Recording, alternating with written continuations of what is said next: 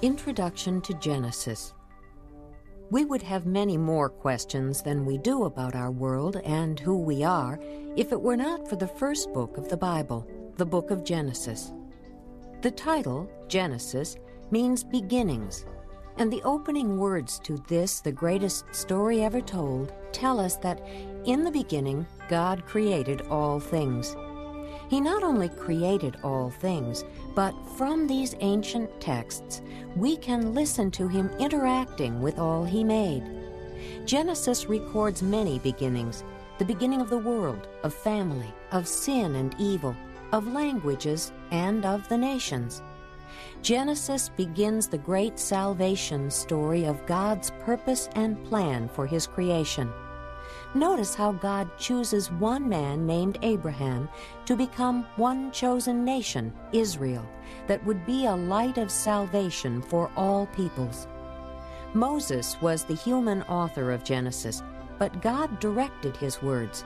Notice how God intended the first several chapters to be a crucial summary of the origin of the world and its peoples. If one were to start from creation and then divide the whole Old Testament story in half chronologically, the midpoint would fall after about Genesis chapter 11. The rest of the story of Genesis tells about the lives of several major characters: Abraham, Isaac, Jacob, and Joseph. It also introduces us to the way God pursues and enters into covenants or promises with his chosen people, pledging his loyal love for them, which serves to benefit all peoples.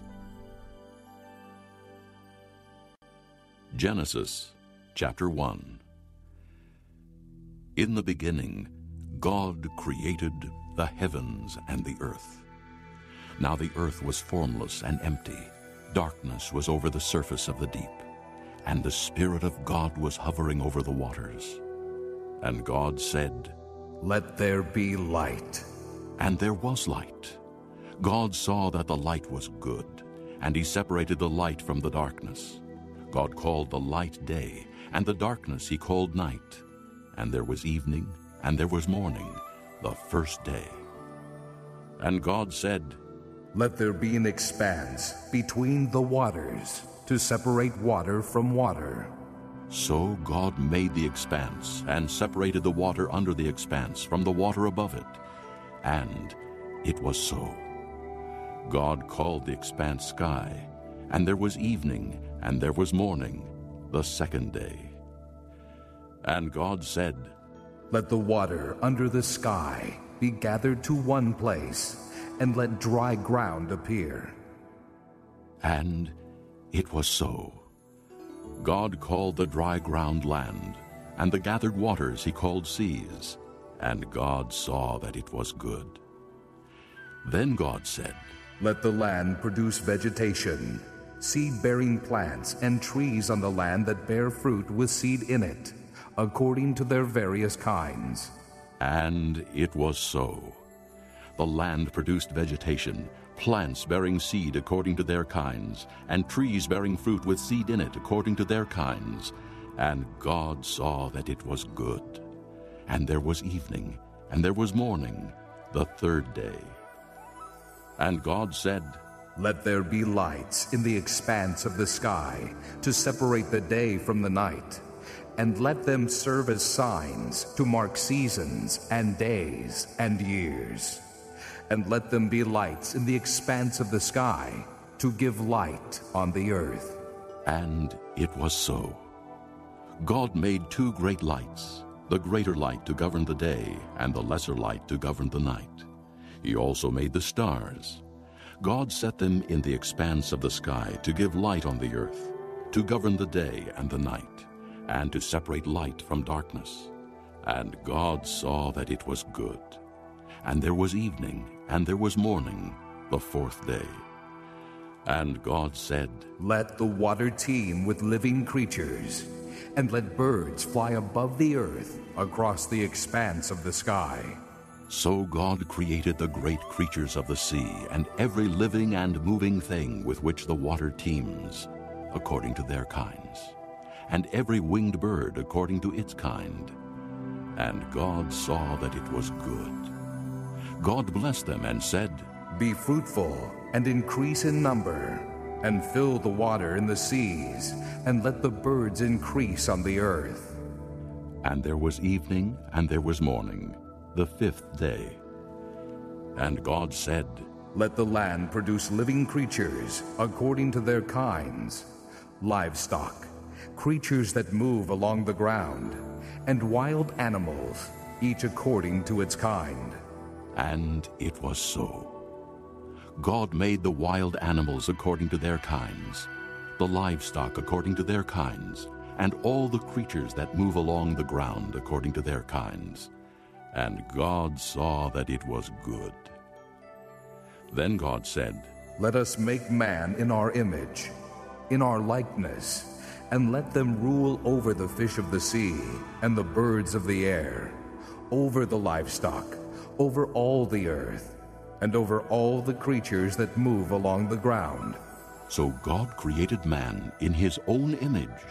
In the image of God he created him. Male and female he created them.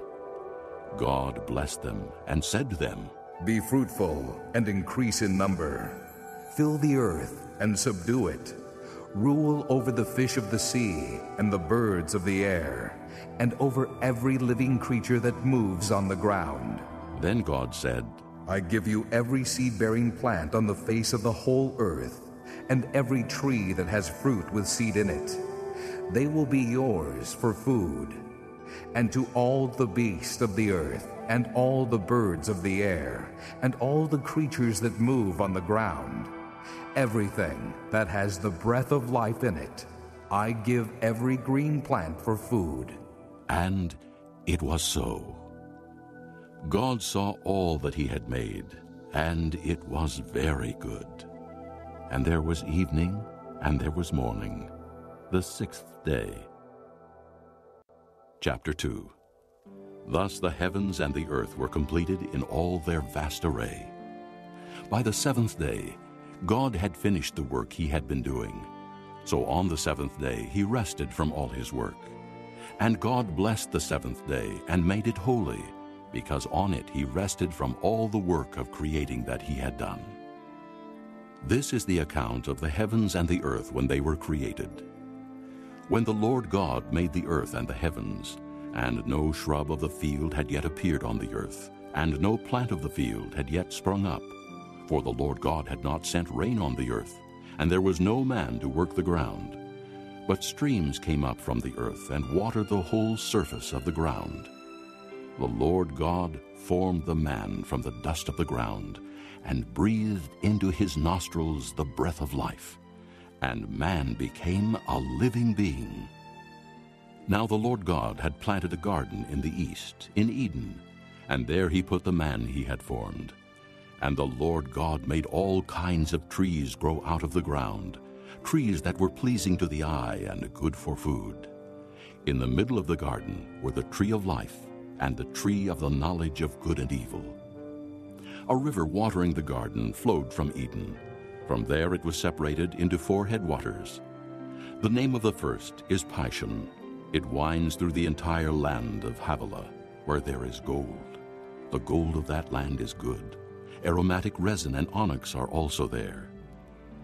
The name of the second river is Gihon. It winds through the entire land of Cush. The name of the third river is Tigris. It runs along the east side of Ashur. And the 4th river is the Euphrates. The Lord God took the man and put him in the Garden of Eden to work it and take care of it. And the Lord God commanded the man, You are free to eat from any tree in the garden, but you must not eat from the tree of the knowledge of good and evil, for when you eat of it, you will surely die.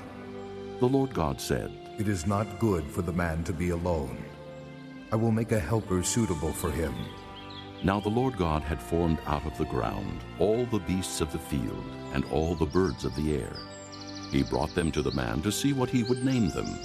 And whatever the man called each living creature, that was its name. So the man gave names to all the livestock, the birds of the air, and all the beasts of the field. But for Adam, no suitable helper was found. So the Lord God caused the man to fall into a deep sleep. And while he was sleeping, he took one of the man's ribs and closed up the place with flesh. Then the Lord God made a woman from the rib he had taken out of the man, and he brought her to the man. The man said, "This is now bone of my bones, and flesh of my flesh. She shall be called woman, for she was taken out of man." For this reason, a man will leave his father and mother and be united to his wife, and they will become one flesh. The man and his wife were both naked, and they felt no shame. Chapter 3. Now the serpent was more crafty than any of the wild animals the Lord God had made. He said to the woman, "Did God really say, 'You must not eat from any tree in the garden'?" The woman said to the serpent, "We may eat fruit from the trees in the garden, but God did say, 'You must not eat fruit from the tree that is in the middle of the garden, and you must not touch it, or you will die.'" "You will not surely die," the serpent said to the woman, "for God knows that when you eat of it, your eyes will be opened, and you will be like God, knowing good and evil." When the woman saw that the fruit of the tree was good for food and pleasing to the eye, and also desirable for gaining wisdom, she took some and ate it. She also gave some to her husband who was with her, and he ate it. Then the eyes of both of them were opened, and they realized they were naked. So they sewed fig leaves together and made coverings for themselves. Then the man and his wife heard the sound of the Lord God as he was walking in the garden in the cool of the day, and they hid from the Lord God among the trees of the garden. But the Lord God called to the man, "Where are you?" He answered, "I heard you in the garden, and I was afraid because I was naked, so I hid." And he said, "Who told you that you were naked? Have you eaten from the tree that I commanded you not to eat from?" The man said, "The woman you put here with me, she gave me some fruit from the tree, and I ate it." Then the Lord God said to the woman, "What is this you have done?" The woman said, "The serpent deceived me, and I ate." So the Lord God said to the serpent, "Because you have done this, cursed are you above all the livestock and all the wild animals. You will crawl on your belly, and you will eat dust all the days of your life. And I will put enmity between you and the woman, and between your offspring and hers. He will crush your head, and you will strike his heel." To the woman he said, "I will greatly increase your pains in childbearing. With pain you will give birth to children. Your desire will be for your husband, and he will rule over you." To Adam he said, "Because you listened to your wife and ate from the tree about which I commanded you, you must not eat of it. Cursed is the ground because of you. Through painful toil you will eat of it all the days of your life. It will produce thorns and thistles for you, and you will eat the plants of the field. By the sweat of your brow you will eat your food until you return to the ground, since from it you were taken. For dust you are, and to dust you will return." Adam named his wife Eve, because she would become the mother of all the living. The Lord God made garments of skin for Adam and his wife, and clothed them. And the Lord God said, "The man has now become like one of us, knowing good and evil. He must not be allowed to reach out his hand and take also from the tree of life and eat and live forever." So the Lord God banished him from the Garden of Eden to work the ground from which he had been taken.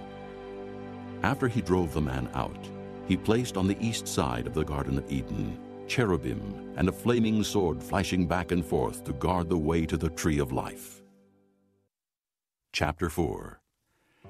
Adam lay with his wife Eve, and she became pregnant and gave birth to Cain. She said, "With the help of the Lord, I have brought forth a man." Later she gave birth to his brother Abel.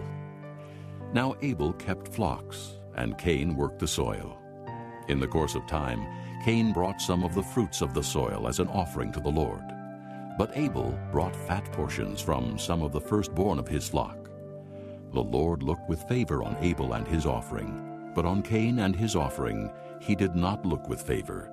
So Cain was very angry, and his face was downcast. Then the Lord said to Cain, Why are you angry? Why is your face downcast? If you do what is right, will you not be accepted? But if you do not do what is right, sin is crouching at your door. It desires to have you, but you must master it. Now Cain said to his brother Abel, Let's go out to the field. And while they were in the field, Cain attacked his brother Abel and killed him. Then the Lord said to Cain, Where is your brother Abel? I don't know. He replied, Am I my brother's keeper? The Lord said, What have you done? Listen, your brother's blood cries out to me from the ground. Now you are under a curse and driven from the ground, which opened its mouth to receive your brother's blood from your hand. When you work the ground, it will no longer yield its crops for you. You will be a restless wanderer on the earth.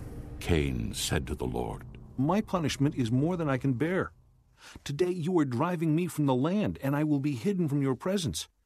I will be a restless wanderer on the earth, and whoever finds me will kill me. But the Lord said to him, Not so. If anyone kills Cain, he will suffer vengeance 7 times over. Then the Lord put a mark on Cain, so that no one who found him would kill him. So Cain went out from the Lord's presence and lived in the land of Nod, east of Eden. Cain lay with his wife, and she became pregnant and gave birth to Enoch. Cain was then building a city, and he named it after his son Enoch. To Enoch was born Irad, and Irad was the father of Mehujael. And Mehujael was the father of Methushael, and Methushael was the father of Lamech. Lamech married 2 women, one named Ada and the other Zillah. Ada gave birth to Jabal. He was the father of those who live in tents and raise livestock. His brother's name was Jubal. He was the father of all who play the harp and flute. Zillah also had a son, Tubal-Cain, who forged all kinds of tools out of bronze and iron. Tubal-Cain's sister was Naamah. Lamech said to his wives, Ada and Zillah, listen to me. Wives of Lamech, hear my words. I have killed a man for wounding me, a young man for injuring me. If Cain is avenged 7 times, then Lamech 77 times. Adam lay with his wife again, and she gave birth to a son and named him Seth, saying, God has granted me another child in place of Abel, since Cain killed him.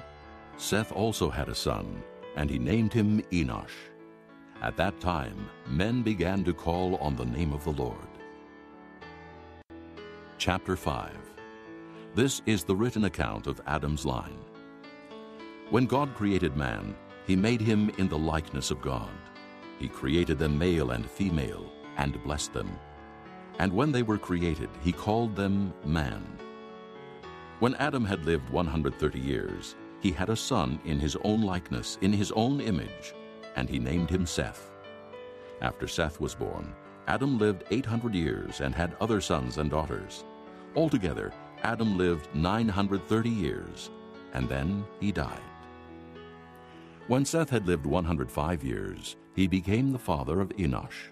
And after he became the father of Enosh, Seth lived 807 years and had other sons and daughters. Altogether, Seth lived 912 years, and then he died. When Enosh had lived 90 years, he became the father of Kenan. And after he became the father of Kenan, Enosh lived 815 years and had other sons and daughters. Altogether, Enosh lived 905 years, and then he died. When Kenan had lived 70 years, he became the father of Mahalalel. And after he became the father of Mahalalel, Kenan lived 840 years and had other sons and daughters. Altogether, Kenan lived 910 years, and then he died. When Mahalalel had lived 65 years, he became the father of Jared. And after he became the father of Jared, Mahalalel lived 830 years and had other sons and daughters. Altogether, Mahalalel lived 895 years, and then he died. When Jared had lived 162 years, he became the father of Enoch. And after he became the father of Enoch, Jared lived 800 years and had other sons and daughters. Altogether, Jared lived 962 years, and then he died. When Enoch had lived 65 years, he became the father of Methuselah. And after he became the father of Methuselah, Enoch walked with God 300 years and had other sons and daughters. Altogether, Enoch lived 365 years. Enoch walked with God. Then he was no more, because God took him away. When Methuselah had lived 187 years, he became the father of Lamech. And after he became the father of Lamech, Methuselah lived 782 years and had other sons and daughters. Altogether, Methuselah lived 969 years, and then he died. When Lamech had lived 182 years, he had a son. He named him Noah and said, "He will comfort us in the labor and painful toil of our hands caused by the ground the Lord has cursed." After Noah was born, Lamech lived 595 years and had other sons and daughters. Altogether, Lamech lived 777 years, and then he died. After Noah was 500 years old, he became the father of Shem, Ham, and Japheth. Chapter 6. When men began to increase in number on the earth, and daughters were born to them, the sons of God saw that the daughters of men were beautiful, and they married any of them they chose. Then the Lord said, My spirit will not contend with man forever, for he is mortal. His days will be 120 years. The Nephilim were on the earth in those days, and also afterward, when the sons of God went to the daughters of men and had children by them. They were the heroes of old, men of renown. The Lord saw how great man's wickedness on the earth had become, and that every inclination of the thoughts of his heart was only evil all the time. The Lord was grieved that he had made man on the earth, and his heart was filled with pain.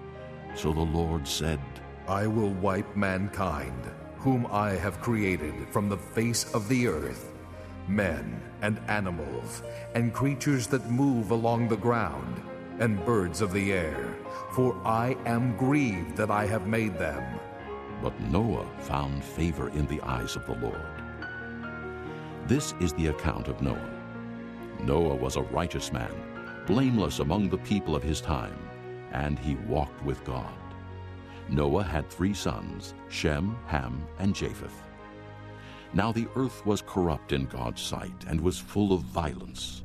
God saw how corrupt the earth had become, for all the people on earth had corrupted their ways.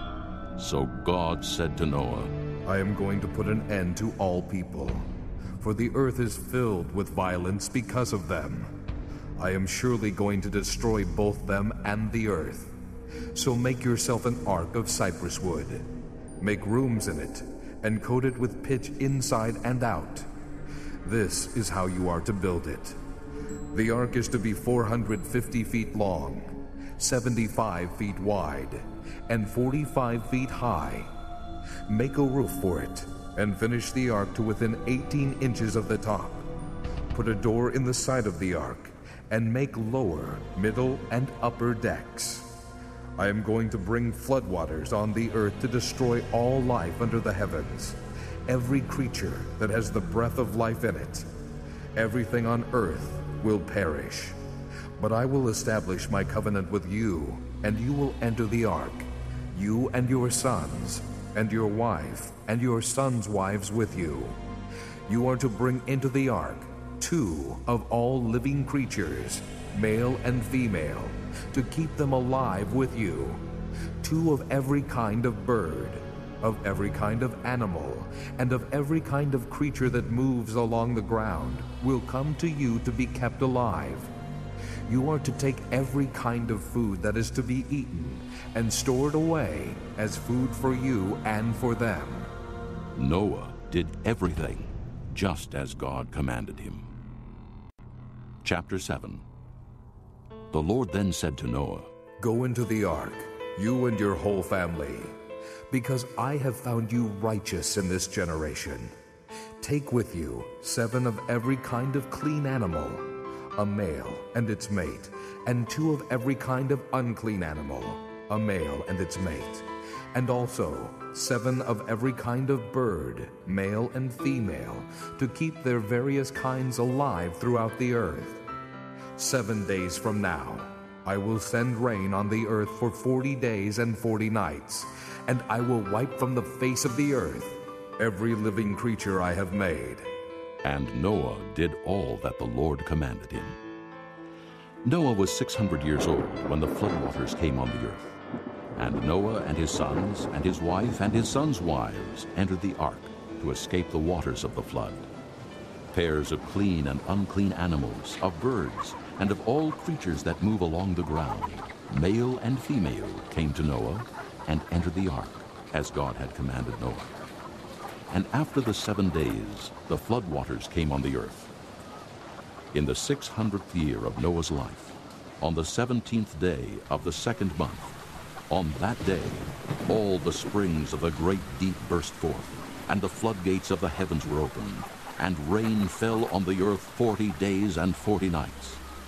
On that very day, Noah and his sons, Shem, Ham, and Japheth, together with his wife and the wives of his 3 sons, entered the ark.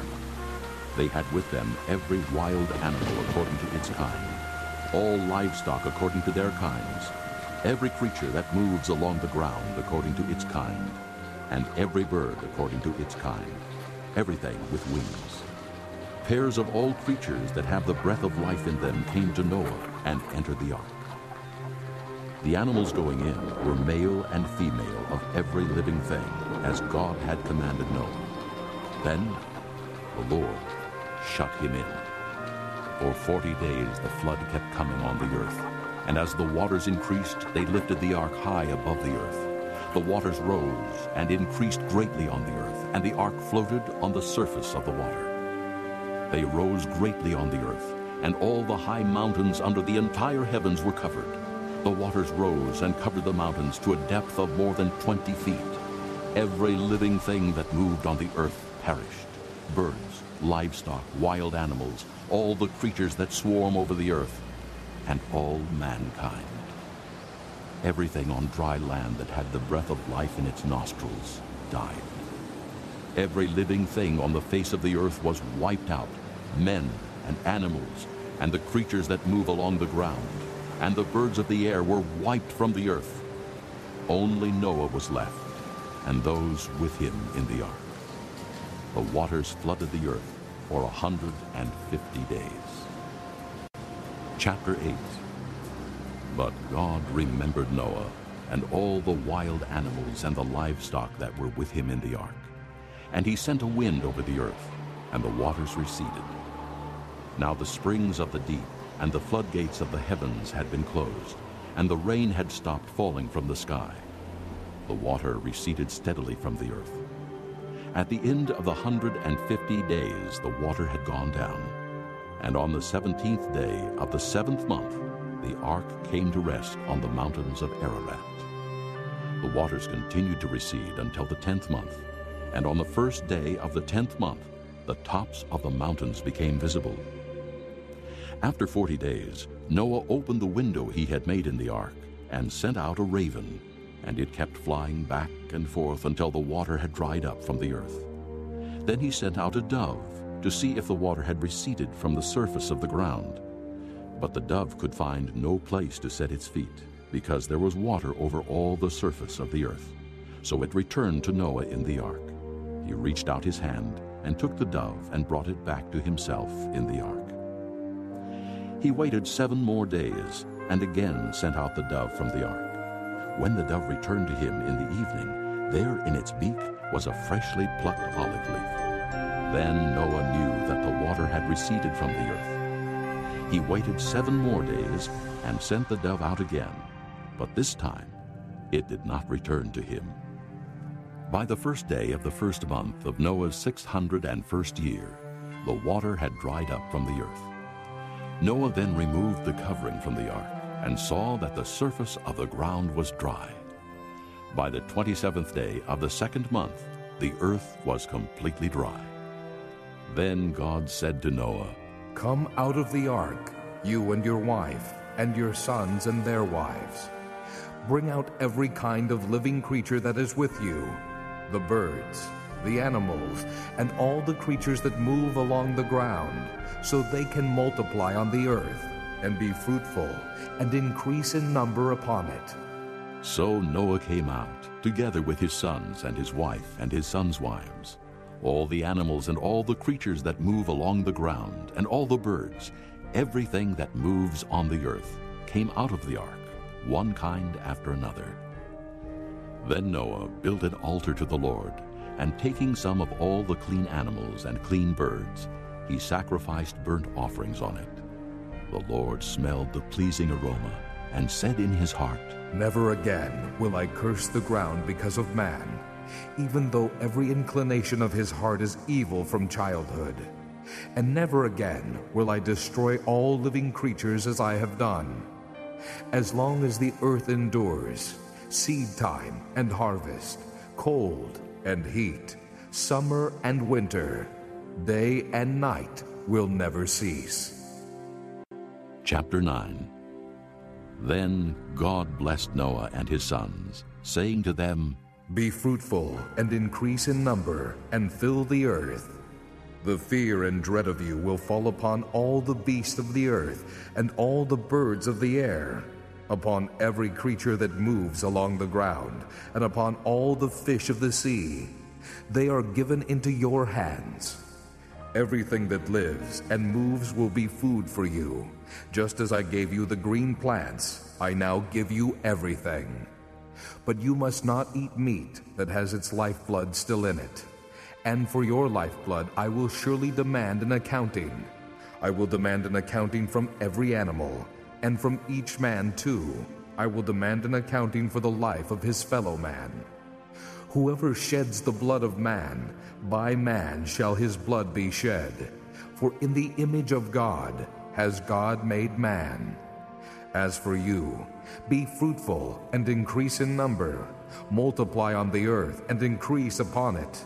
Then God said to Noah and to his sons with him, I now establish my covenant with you and with your descendants after you, and with every living creature that was with you, the birds, the livestock, and all the wild animals, all those that came out of the ark with you, every living creature on earth. I establish my covenant with you. Never again will all life be cut off by the waters of a flood. Never again will there be a flood to destroy the earth. And God said, This is the sign of the covenant I am making between me and you, and every living creature with you, a covenant for all generations to come. I have set my rainbow in the clouds, and it will be the sign of the covenant between me and the earth. Whenever I bring clouds over the earth, and the rainbow appears in the clouds, I will remember my covenant between me and you, and all living creatures of every kind. Never again will the waters become a flood to destroy all life. Whenever the rainbow appears in the clouds, I will see it, and remember the everlasting covenant between God and all living creatures of every kind on the earth. So God said to Noah, This is the sign of the covenant I have established between me and all life on earth. The sons of Noah who came out of the ark were Shem, Ham, and Japheth. Ham was the father of Canaan. These were the three sons of Noah, and from them came the people who were scattered over the earth. Noah, a man of the soil, proceeded to plant a vineyard. When he drank some of its wine, he became drunk and lay uncovered inside his tent. Ham, the father of Canaan, saw his father's nakedness and told his two brothers outside. But Shem and Japheth took a garment and laid it across their shoulders. Then they walked in backward and covered their father's nakedness. Their faces were turned the other way, so that they would not see their father's nakedness. When Noah awoke from his wine and found out what his youngest son had done to him, he said, Cursed be Canaan, the lowest of slaves will he be to his brothers. He also said, Blessed be the Lord, the God of Shem. May Canaan be the slave of Shem. May God extend the territory of Japheth. May Japheth live in the tents of Shem, and may Canaan be his slave. After the flood, Noah lived 350 years. Altogether, Noah lived 950 years, and then he died. Chapter 10. This is the account of Shem, Ham, and Japheth, Noah's sons, who themselves had sons after the flood. The sons of Japheth: Gomer, Magog, Madai, Javan, Tubal, Meshach, and Tyrus.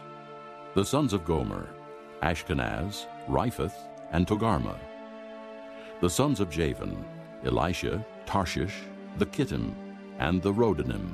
From these the maritime peoples spread out into their territories by their clans within their nations, each with its own language. The sons of Ham: Cush, Mizraim, Put, and Canaan. The sons of Cush: Seba, Havilah, Sabta, Reumah, and Sabteka.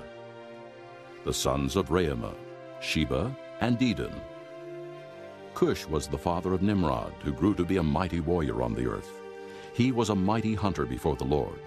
That is why it is said, like Nimrod, a mighty hunter before the Lord. The first centers of his kingdom were Babylon, Erech, Akkad, and Calneh in Shinar. From that land he went to Assyria, where he built Nineveh, Rehoboth-ir, Calah, and Resen, which is between Nineveh and Calah. That is the great city. Mizraim was the father of the Ludites, Anamites, Lehabites, Naphtalites, Puthrusites, Cathluhites, from whom the Philistines came, and Caphtorites. Canaan was the father of Sidon, his firstborn, and of the Hittites, Jebusites, Amorites, Girgashites, Hivites, Archites, Sinites, Arvadites, Zemarites, and Hamathites. Later the Canaanite clans scattered, and the borders of Canaan reached from Sidon toward Gerar as far as Gaza, and then toward Sodom, Gomorrah, Admah, and Zeboim as far as Lasha. These are the sons of Ham by their clans and languages in their territories and nations. Sons were also born to Shem, whose older brother was Japheth. Shem was the ancestor of all the sons of Eber. The sons of Shem: Elam, Asher, Arphaxad, Lud, and Aram. The sons of Aram: Uz, Hul, Gether, and Meshach. Arphaxad was the father of Shelah, and Shelah the father of Eber. 2 sons were born to Eber. One was named Peleg, because in his time the earth was divided. His brother was named Joktan. Joktan was the father of Almodad, Sheleph, Hazar-Maveth, Jireh, Hadoram, Uzal, Diklah, Obal, Abimael, Sheba, Ophir, Havilah, and Jobab.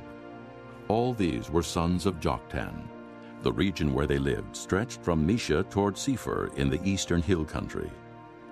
These are the sons of Shem by their clans and languages in their territories and nations. These are the clans of Noah's sons, according to their lines of descent within their nations. From these, the nations spread out over all the earth after the flood. Chapter 11. Now the whole world had one language and a common speech. As men moved eastward, they found a plain in Shinar and settled there. They said to each other, "Come, let's make bricks and bake them thoroughly." They used brick instead of stone, and tar for mortar. Then they said, "Come, let us build ourselves a city, with a tower that reaches to the heavens, so that we may make a name for ourselves, and not be scattered over the face of the whole earth." But the Lord came down to see the city and the tower that the men were building. The Lord said, "If as one people speaking the same language they have begun to do this, then nothing they plan to do will be impossible for them. Come, let us go down and confuse their language, so they will not understand each other." So the Lord scattered them from there over all the earth, and they stopped building the city. That is why it was called Babel, because there the Lord confused the language of the whole world. From there the Lord scattered them over the face of the whole earth. This is the account of Shem. 2 years after the flood, when Shem was 100 years old, he became the father of Arphaxad. And after he became the father of Arphaxad, Shem lived 500 years and had other sons and daughters. When Arphaxad had lived 35 years, he became the father of Shelah. And after he became the father of Shelah, Arphaxad lived 403 years and had other sons and daughters. When Shelah had lived 30 years, he became the father of Eber. And after he became the father of Eber, Shelah lived 403 years and had other sons and daughters. When Eber had lived 34 years, he became the father of Peleg. And after he became the father of Peleg, Eber lived 430 years and had other sons and daughters. When Peleg had lived 30 years, he became the father of Reu.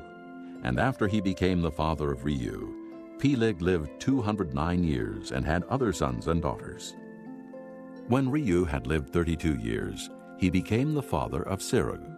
And after he became the father of Serug, Reu lived 207 years and had other sons and daughters. When Serug had lived 30 years, he became the father of Nahor. And after he became the father of Nahor, Serug lived 200 years and had other sons and daughters. When Nahor had lived 29 years, he became the father of Terah. And after he became the father of Terah, Nahor lived 119 years and had other sons and daughters.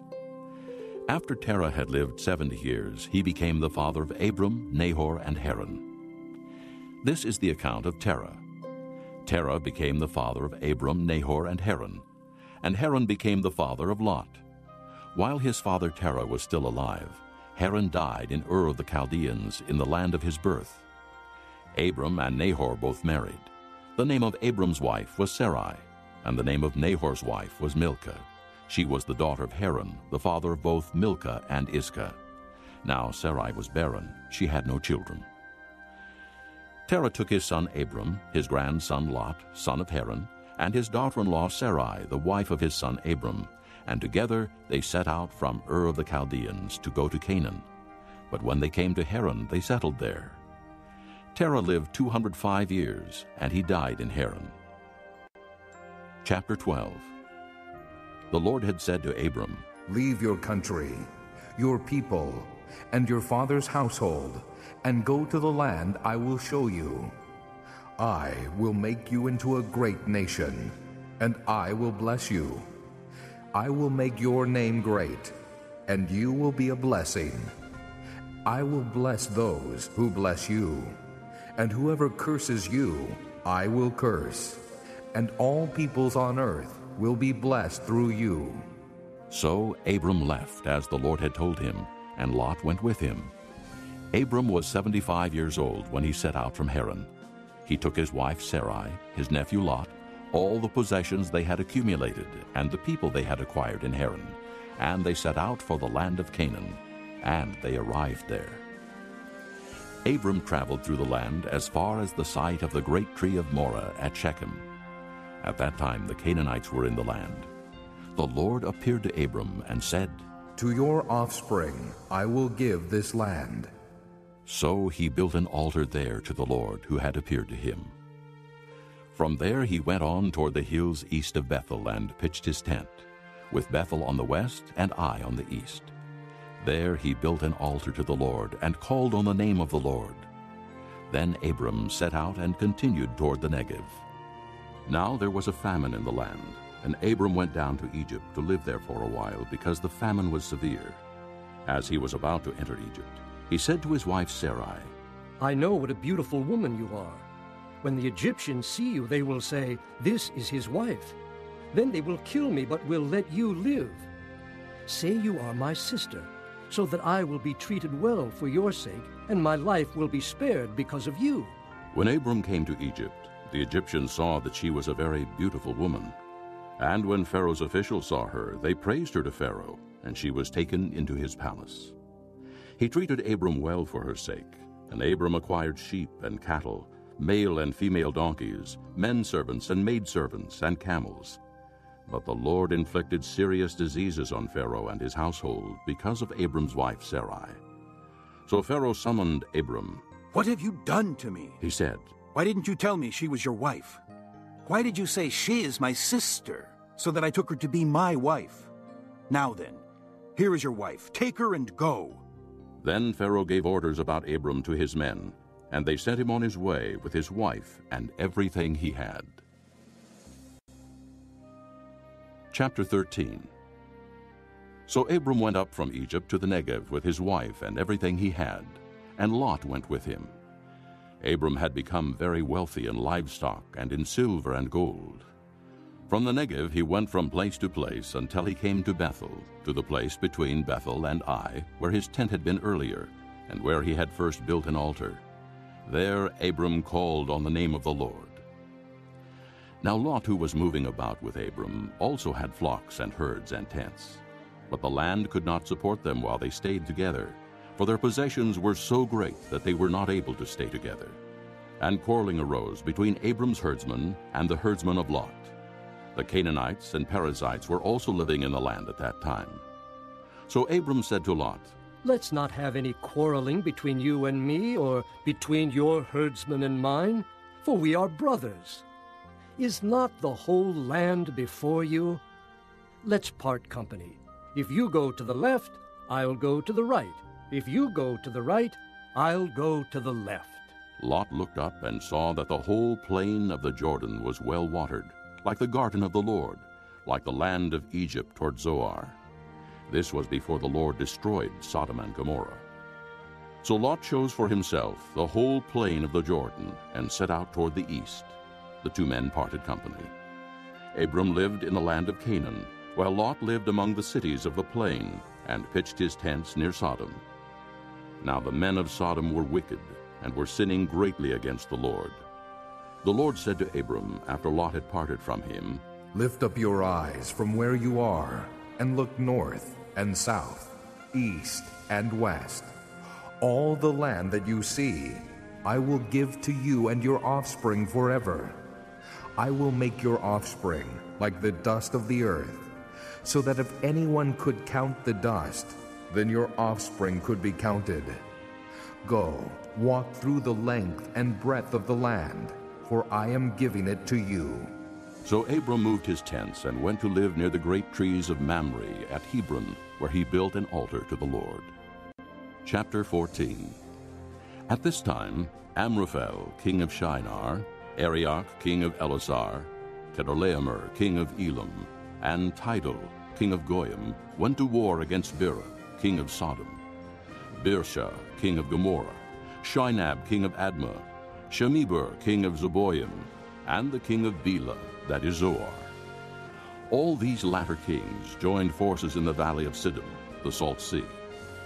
For 12 years they had been subject to Chedorlaomer, but in the 13th year they rebelled. In the 14th year, Chedorlaomer and the kings allied with him went out and defeated the Rephaites in Ashtaroth-Karnaim, the Zuzites in Ham, the Emites in Sheba-Kiriathaim, and the Horites in the hill country of Seir, as far as El-Paran near the desert. Then they turned back and went to En-Mishpat, that is Kadesh, and they conquered the whole territory of the Amalekites, as well as the Amorites, who were living in Hazazon-Tamar. Then the king of Sodom, the king of Gomorrah, the king of Admah, the king of Zeboim, and the king of Bela, that is Zoar, marched out and drew up their battle lines in the valley of Siddim against Chedorlaomer, king of Elam, Tidal, king of Goyim, Amraphel, king of Shinar, and Arioch, king of Elasar, 4 kings against 5. Now the valley of Siddim was full of tar pits, and when the kings of Sodom and Gomorrah fled, some of the men fell into them, and the rest fled to the hills. The 4 kings seized all the goods of Sodom and Gomorrah and all their food. Then they went away. They also carried off Abram's nephew Lot and his possessions, since he was living in Sodom. One who had escaped came and reported this to Abram the Hebrew. Now Abram was living near the great trees of Mamre the Amorite, a brother of Eshcol and Aner, all of whom were allied with Abram. When Abram heard that his relative had been taken captive, he called out the 318 trained men born in his household, and went in pursuit as far as Dan. During the night, Abram divided his men to attack them, and he routed them, pursuing them as far as Hobah, north of Damascus. He recovered all the goods and brought back his relative Lot and his possessions, together with the women and the other people. After Abram returned from defeating Chedorlaomer and the kings allied with him, the king of Sodom came out to meet him in the valley of Shaveh, that is, the King's Valley. Then Melchizedek, king of Salem, brought out bread and wine. He was priest of God Most High, and he blessed Abram, saying, Blessed be Abram by God Most High, creator of heaven and earth. And blessed be God Most High, who delivered your enemies into your hand. Then Abram gave him a tenth of everything. The king of Sodom said to Abram, Give me the people, and keep the goods for yourself. But Abram said to the king of Sodom, I have raised my hand to the Lord, God Most High, creator of heaven and earth, and have taken an oath that I will accept nothing belonging to you, not even a thread or the thong of a sandal, so that you will never be able to say, I made Abram rich. I will accept nothing but what my men have eaten, and the share that belongs to the men who went with me, to Aner, Eshcol, and Mamre. Let them have their share. Chapter 15. After this, the word of the Lord came to Abram in a vision. Do not be afraid, Abram. I am your shield, your very great reward. But Abram said, O sovereign Lord, what can you give me since I remain childless, and the one who will inherit my estate is Eliezer of Damascus? And Abram said, You have given me no children, so a servant in my household will be my heir. Then the word of the Lord came to him. This man will not be your heir, but a son coming from your own body will be your heir. He took him outside and said, Look up at the heavens and count the stars, if indeed you can count them. Then he said to him, So shall your offspring be. Abram believed the Lord, and he credited it to him as righteousness. He also said to him, I am the Lord, who brought you out of Ur of the Chaldeans, to give you this land to take possession of it. But Abram said, O sovereign Lord, how can I know that I will gain possession of it? So the Lord said to him, Bring me a heifer, a goat, and a ram, each 3 years old, along with a dove and a young pigeon. Abram brought all these to him, cut them in two, and arranged the halves opposite each other. The birds, however, he did not cut in half. Then birds of prey came down on the carcasses, but Abram drove them away. As the sun was setting, Abram fell into a deep sleep, and a thick and dreadful darkness came over him. Then the Lord said to him, Know for certain that your descendants will be strangers in a country not their own, and they will be enslaved and mistreated 400 years. But I will punish the nation they serve as slaves, and afterward they will come out with great possessions. You, however, will go to your fathers in peace and be buried at a good old age. In the 4th generation, your descendants will come back here, for the sin of the Amorites has not yet reached its full measure. When the sun had set and darkness had fallen, a smoking firepot with a blazing torch appeared and passed between the pieces. On that day, the Lord made a covenant with Abram and said, To your descendants I give this land from the river of Egypt to the great river the Euphrates, the land of the Kenites, Kenizzites, Cadmonites, Hittites, Perizzites, Rephaites, Amorites, Canaanites, Girgashites, and Jebusites. Chapter 16. Now Sarai, Abram's wife, had borne him no children, but she had an Egyptian maidservant named Hagar. So she said to Abram, The Lord has kept me from having children. Go, sleep with my maidservant. Perhaps I can build a family through her. Abram agreed to what Sarai said.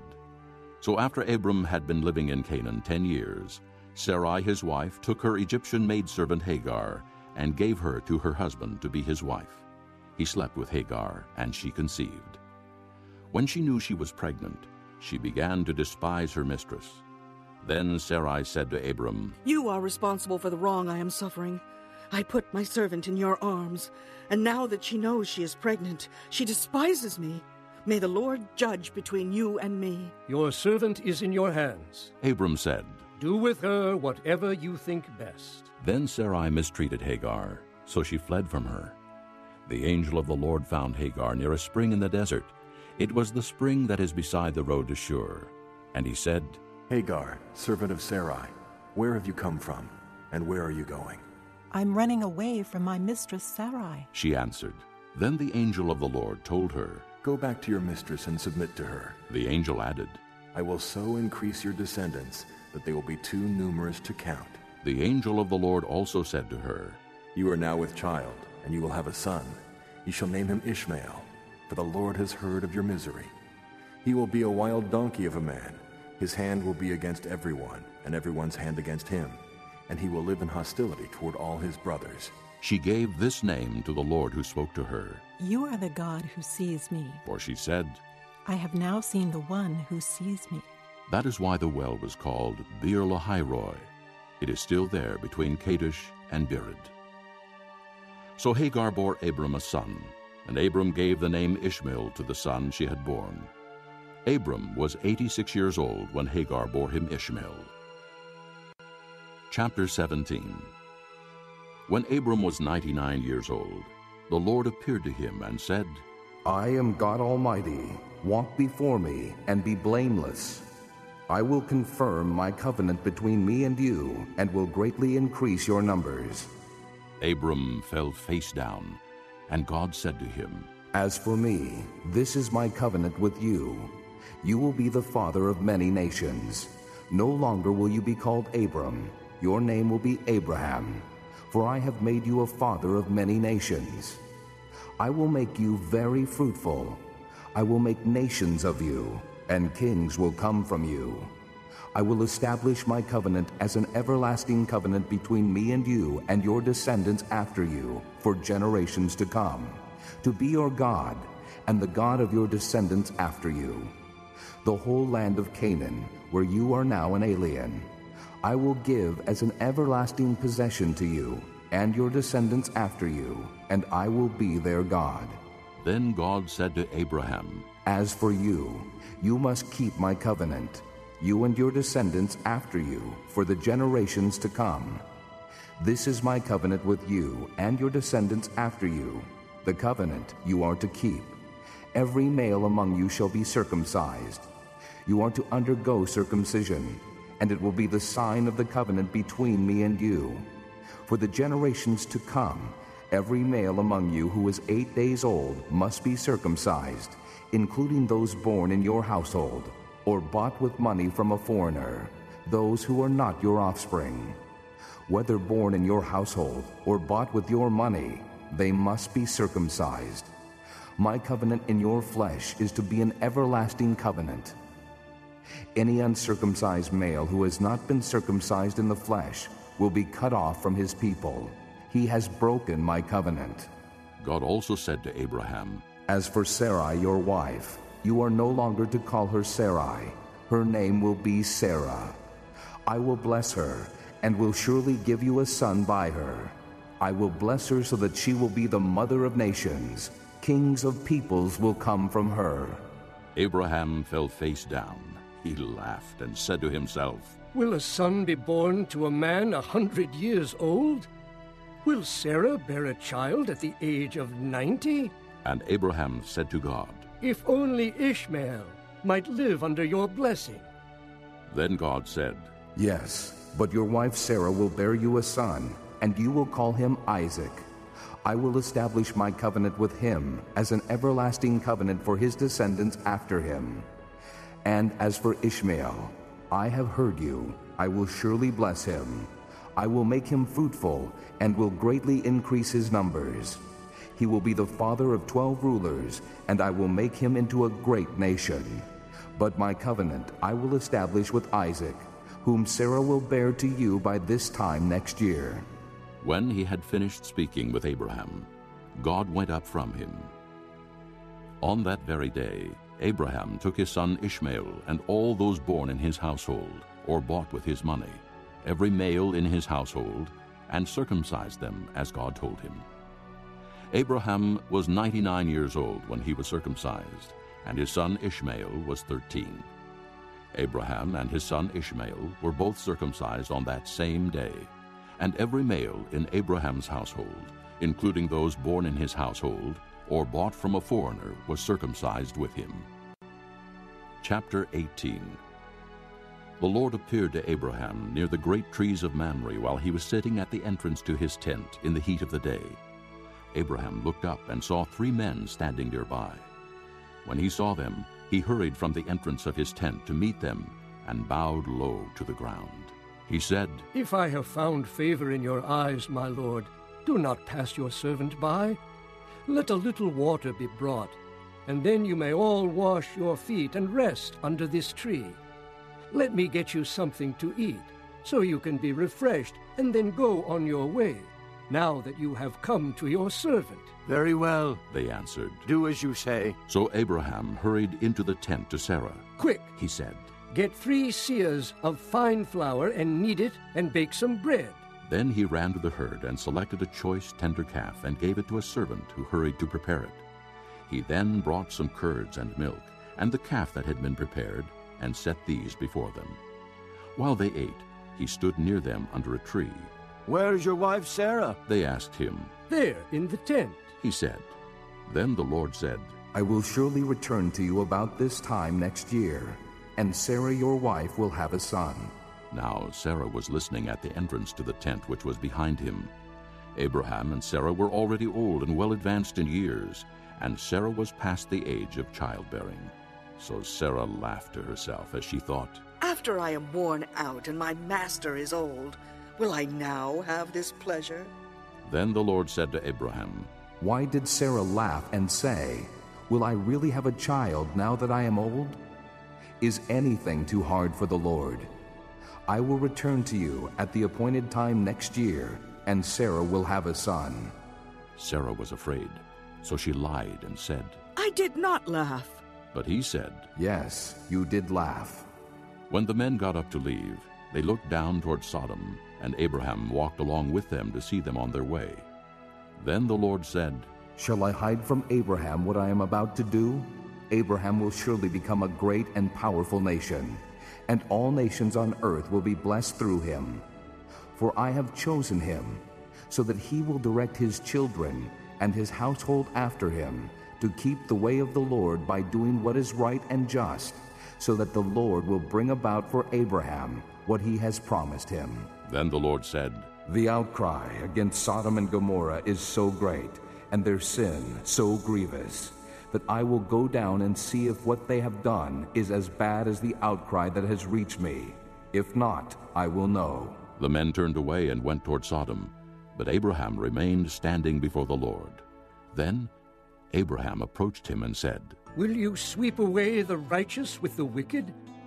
What if there are 50 righteous people in the city? Will you really sweep away and not spare the place for the sake of the 50 righteous people in it?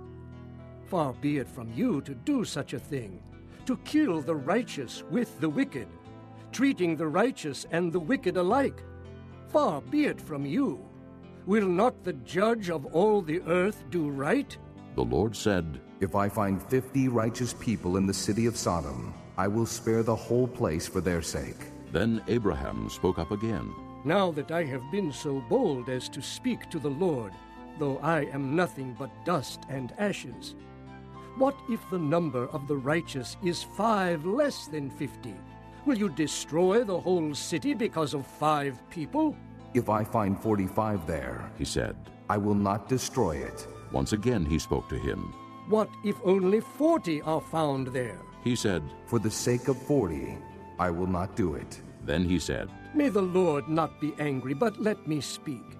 What if only 30 can be found there?" He answered, "I will not do it if I find 30 there." Abraham said, "Now that I have been so bold as to speak to the Lord, what if only 20 can be found there?" He said, "For the sake of 20, I will not destroy it." Then he said, "May the Lord not be angry, but let me speak just once more. What if only 10 can be found there?" He answered, "For the sake of 10, I will not destroy it." When the Lord had finished speaking with Abraham, he left, and Abraham returned home. Chapter 19. The 2 angels arrived at Sodom in the evening, and Lot was sitting in the gateway of the city. When he saw them, he got up to meet them and bowed down with his face to the ground. "My lords," he said, "please turn aside to your servant's house. You can wash your feet and spend the night, and then go on your way early in the morning." "No," they answered, "we will spend the night in the square." But he insisted so strongly that they did go with him and entered his house. He prepared a meal for them, baking bread without yeast, and they ate. Before they had gone to bed, all the men from every part of the city of Sodom, both young and old, surrounded the house. They called to Lot. "Where are the men who came to you tonight? Bring them out to us so that we can have sex with them." Lot went outside to meet them and shut the door behind him and said, "No, my friends, don't do this wicked thing. Look, I have 2 daughters who have never slept with a man. Let me bring them out to you, and you can do what you like with them. But don't do anything to these men, for they have come under the protection of my roof." "Get out of our way," they replied, and they said, "This fellow came here as an alien, and now he wants to play the judge. We'll treat you worse than them." They kept bringing pressure on Lot and moved forward to break down the door. But the men inside reached out and pulled Lot back into the house and shut the door. Then they struck the men who were at the door of the house, young and old, with blindness, so that they could not find the door. The 2 men said to Lot, "Do you have anyone else here? Sons-in-law, sons or daughters, or anyone else in this city who belongs to you? Get them out of here, because we are going to destroy this place. The outcry to the Lord against its people is so great that he has sent us to destroy it." So Lot went out and spoke to his sons-in-law, who were pledged to marry his daughters. He said, "Hurry and get out of this place, because the Lord is about to destroy the city." But his sons-in-law thought he was joking. With the coming of dawn, the angels urged Lot, saying, "Hurry, take your wife and your 2 daughters who are here, or you will be swept away when the city is punished." When he hesitated, the men grasped his hand and the hands of his wife and of his 2 daughters and led them safely out of the city, for the Lord was merciful to them. As soon as they had brought them out, one of them said, "Flee for your lives. Don't look back, and don't stop anywhere in the plain. Flee to the mountains, or you will be swept away." But Lot said to them, "No, my lords, please. Your servant has found favor in your eyes, and you have shown great kindness to me in sparing my life. But I can't flee to the mountains. This disaster will overtake me, and I'll die. Look, here is a town near enough to run to, and it is small. Let me flee to it. It is very small, isn't it? Then my life will be spared." He said to him, "Very well. I will grant this request too. I will not overthrow the town you speak of, but flee there quickly, because I cannot do anything until you reach it."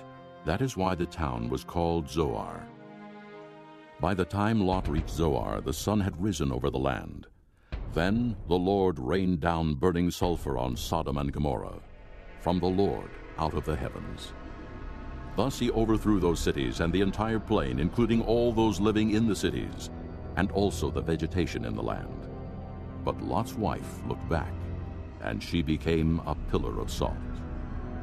Early the next morning, Abraham got up and returned to the place where he had stood before the Lord. He looked down toward Sodom and Gomorrah, toward all the land of the plain, and he saw dense smoke rising from the land, like smoke from a furnace.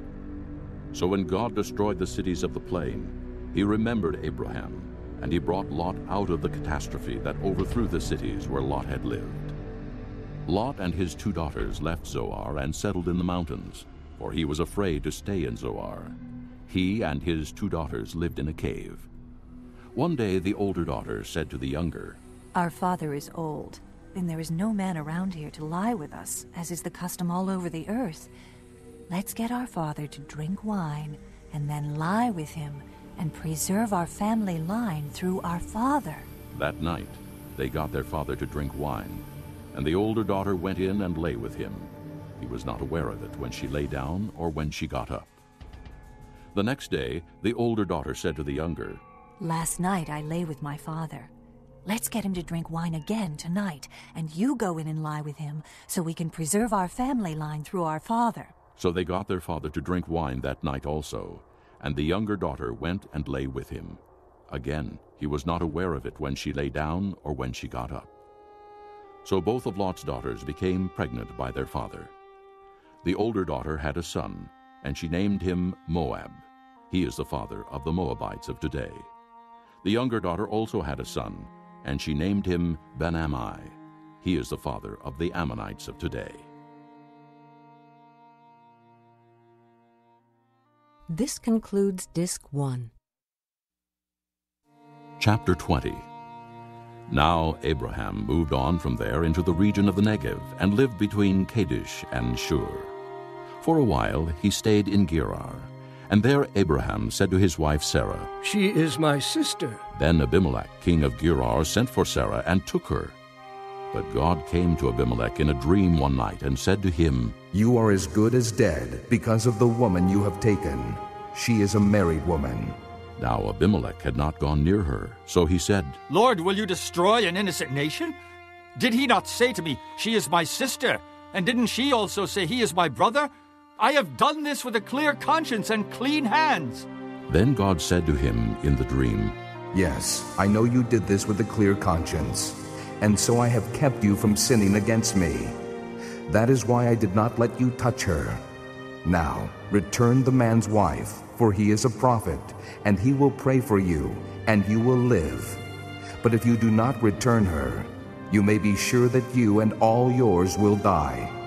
Early the next morning, Abimelech summoned all his officials, and when he told them all that had happened, they were very much afraid. Then Abimelech called Abraham in and said, "What have you done to us? How have I wronged you that you have brought such great guilt upon me and my kingdom? You have done things to me that should not be done." And Abimelech asked Abraham, "What was your reason for doing this?" Abraham replied, "I said to myself, 'There is surely no fear of God in this place, and they will kill me because of my wife. Besides, she really is my sister, the daughter of my father, though not of my mother, and she became my wife. And when God had me wander from my father's household, I said to her, This is how you can show your love to me. Everywhere we go, say of me, He is my brother." Then Abimelech brought sheep and cattle and male and female slaves, and gave them to Abraham, and he returned Sarah his wife to him. And Abimelech said, "My land is before you. Live wherever you like." To Sarah he said, "I am giving your brother 1,000 shekels of silver. This is to cover the offense against you before all who are with you. You are completely vindicated." Then Abraham prayed to God, and God healed Abimelech, his wife, and his slave girls, so they could have children again. For the Lord had closed up every womb in Abimelech's household because of Abraham's wife Sarah. Chapter 21. Now the Lord was gracious to Sarah, as he had said, and the Lord did for Sarah what he had promised. Sarah became pregnant and bore a son to Abraham in his old age, at the very time God had promised him. Abraham gave the name Isaac to the son Sarah bore him. When his son Isaac was 8 days old, Abraham circumcised him as God commanded him. Abraham was 100 years old when his son Isaac was born to him. Sarah said, "God has brought me laughter, and everyone who hears about this will laugh with me." And she added, "Who would have said to Abraham that Sarah would nurse children? Yet I have borne him a son in his old age." The child grew and was weaned, and on the day Isaac was weaned, Abraham held a great feast. But Sarah saw that the son whom Hagar the Egyptian had borne to Abraham was mocking, and she said to Abraham, "Get rid of that slave woman and her son, for that slave woman's son will never share in the inheritance with my son Isaac." The matter distressed Abraham greatly because it concerned his son. But God said to him, "Do not be so distressed about the boy and your maidservant. Listen to whatever Sarah tells you, because it is through Isaac that your offspring will be reckoned. I will make the son of the maidservant into a nation also, because he is your offspring." Early the next morning, Abraham took some food and a skin of water and gave them to Hagar. He set them on her shoulders and then sent her off with the boy. She went on her way and wandered in the desert of Beersheba. When the water in the skin was gone, she put the boy under one of the bushes. Then she went off and sat down nearby, about a bow shot away, for she thought, "I cannot watch the boy die." And as she sat there nearby, she began to sob. God heard the boy crying, and the angel of God called to Hagar from heaven and said to her, "What is the matter, Hagar? Do not be afraid. God has heard the boy crying as he lies there. Lift the boy up and take him by the hand, for I will make him into a great nation."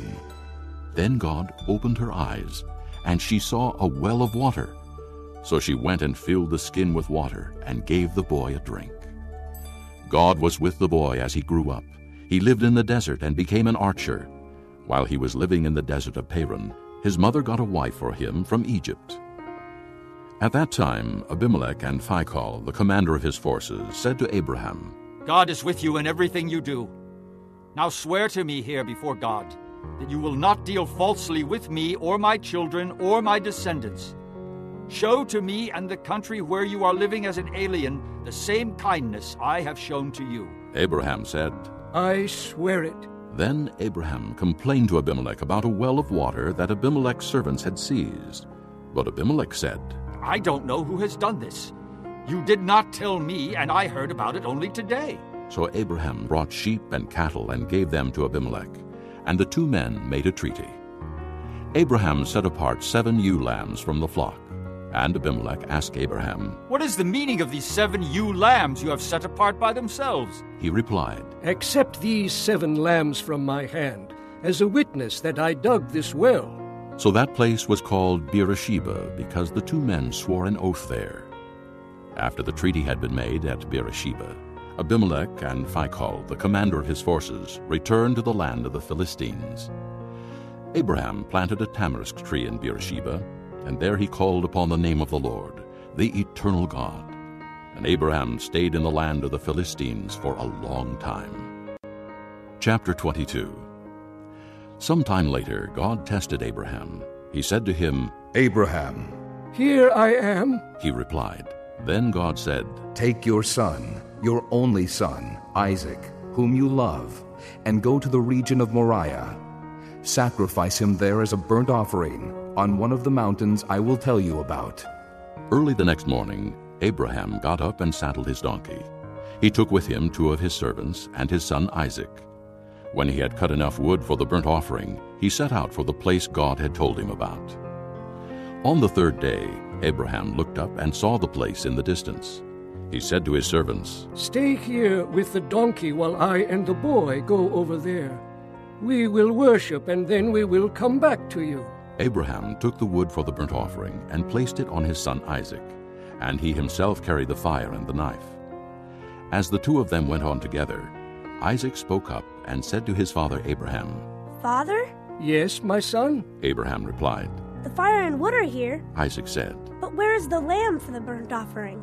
Abraham answered, "God himself will provide the lamb for the burnt offering, my son."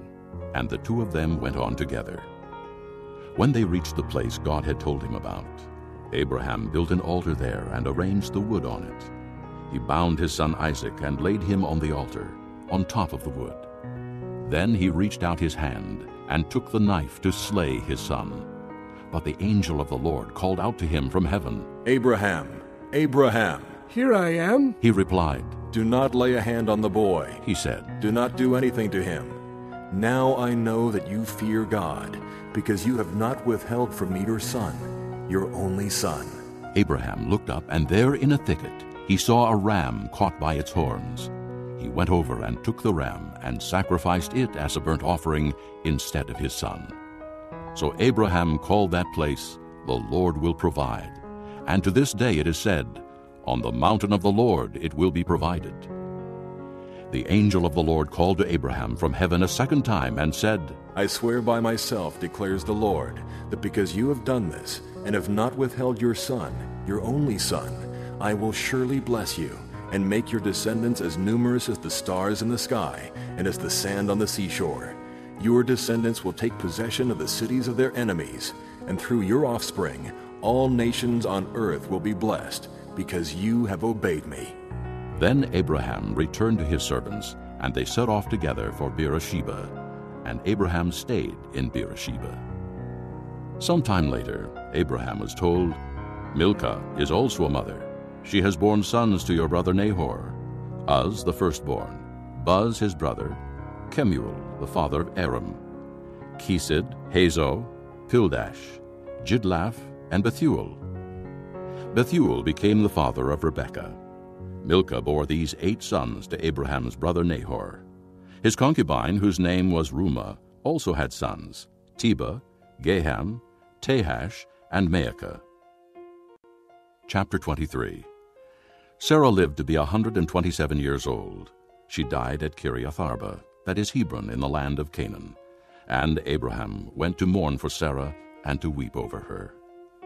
Then Abraham rose from beside his dead wife and spoke to the Hittites.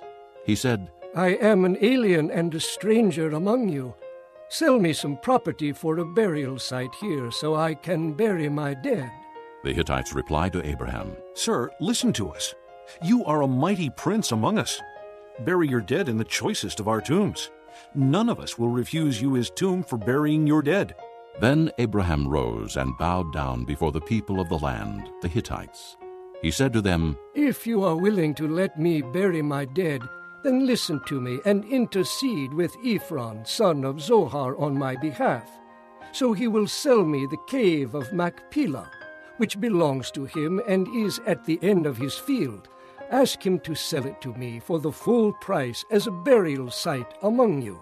Ephron the Hittite was sitting among his people, and he replied to Abraham in the hearing of all the Hittites who had come to the gate of his city. No, my lord, he said, listen to me. I give you the field, and I give you the cave that is in it. I give it to you in the presence of my people. Bury your dead. Again Abraham bowed down before the people of the land, and he said to Ephron in their hearing, Listen to me, if you will. I will pay the price of the field. Accept it from me so I can bury my dead there. Ephron answered Abraham, Listen to me, my lord. The land is worth 400 shekels of silver. But what is that between me and you? Bury your dead.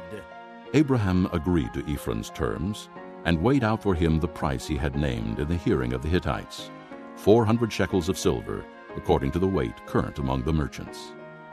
So Ephron's field in Machpelah near Mamre, both the field and the cave in it, and all the trees within the borders of the field, was deeded to Abraham as his property in the presence of all the Hittites who had come to the gate of the city. Afterward, Abraham buried his wife Sarah in the cave in the field of Machpelah near Mamre, which is at Hebron, in the land of Canaan. So the field and the cave in it were deeded to Abraham by the Hittites as a burial site. Chapter 24. Abraham was now old and well advanced in years, and the Lord had blessed him in every way. He said to the chief servant in his household, the one in charge of all that he had, Put your hand under my thigh. I want you to swear by the Lord, the God of heaven and the God of earth, that you will not get a wife for my son from the daughters of the Canaanites, among whom I am living, but will go to my country and my own relatives and get a wife for my son Isaac. The servant asked him, What if the woman is unwilling to come back with me to this land?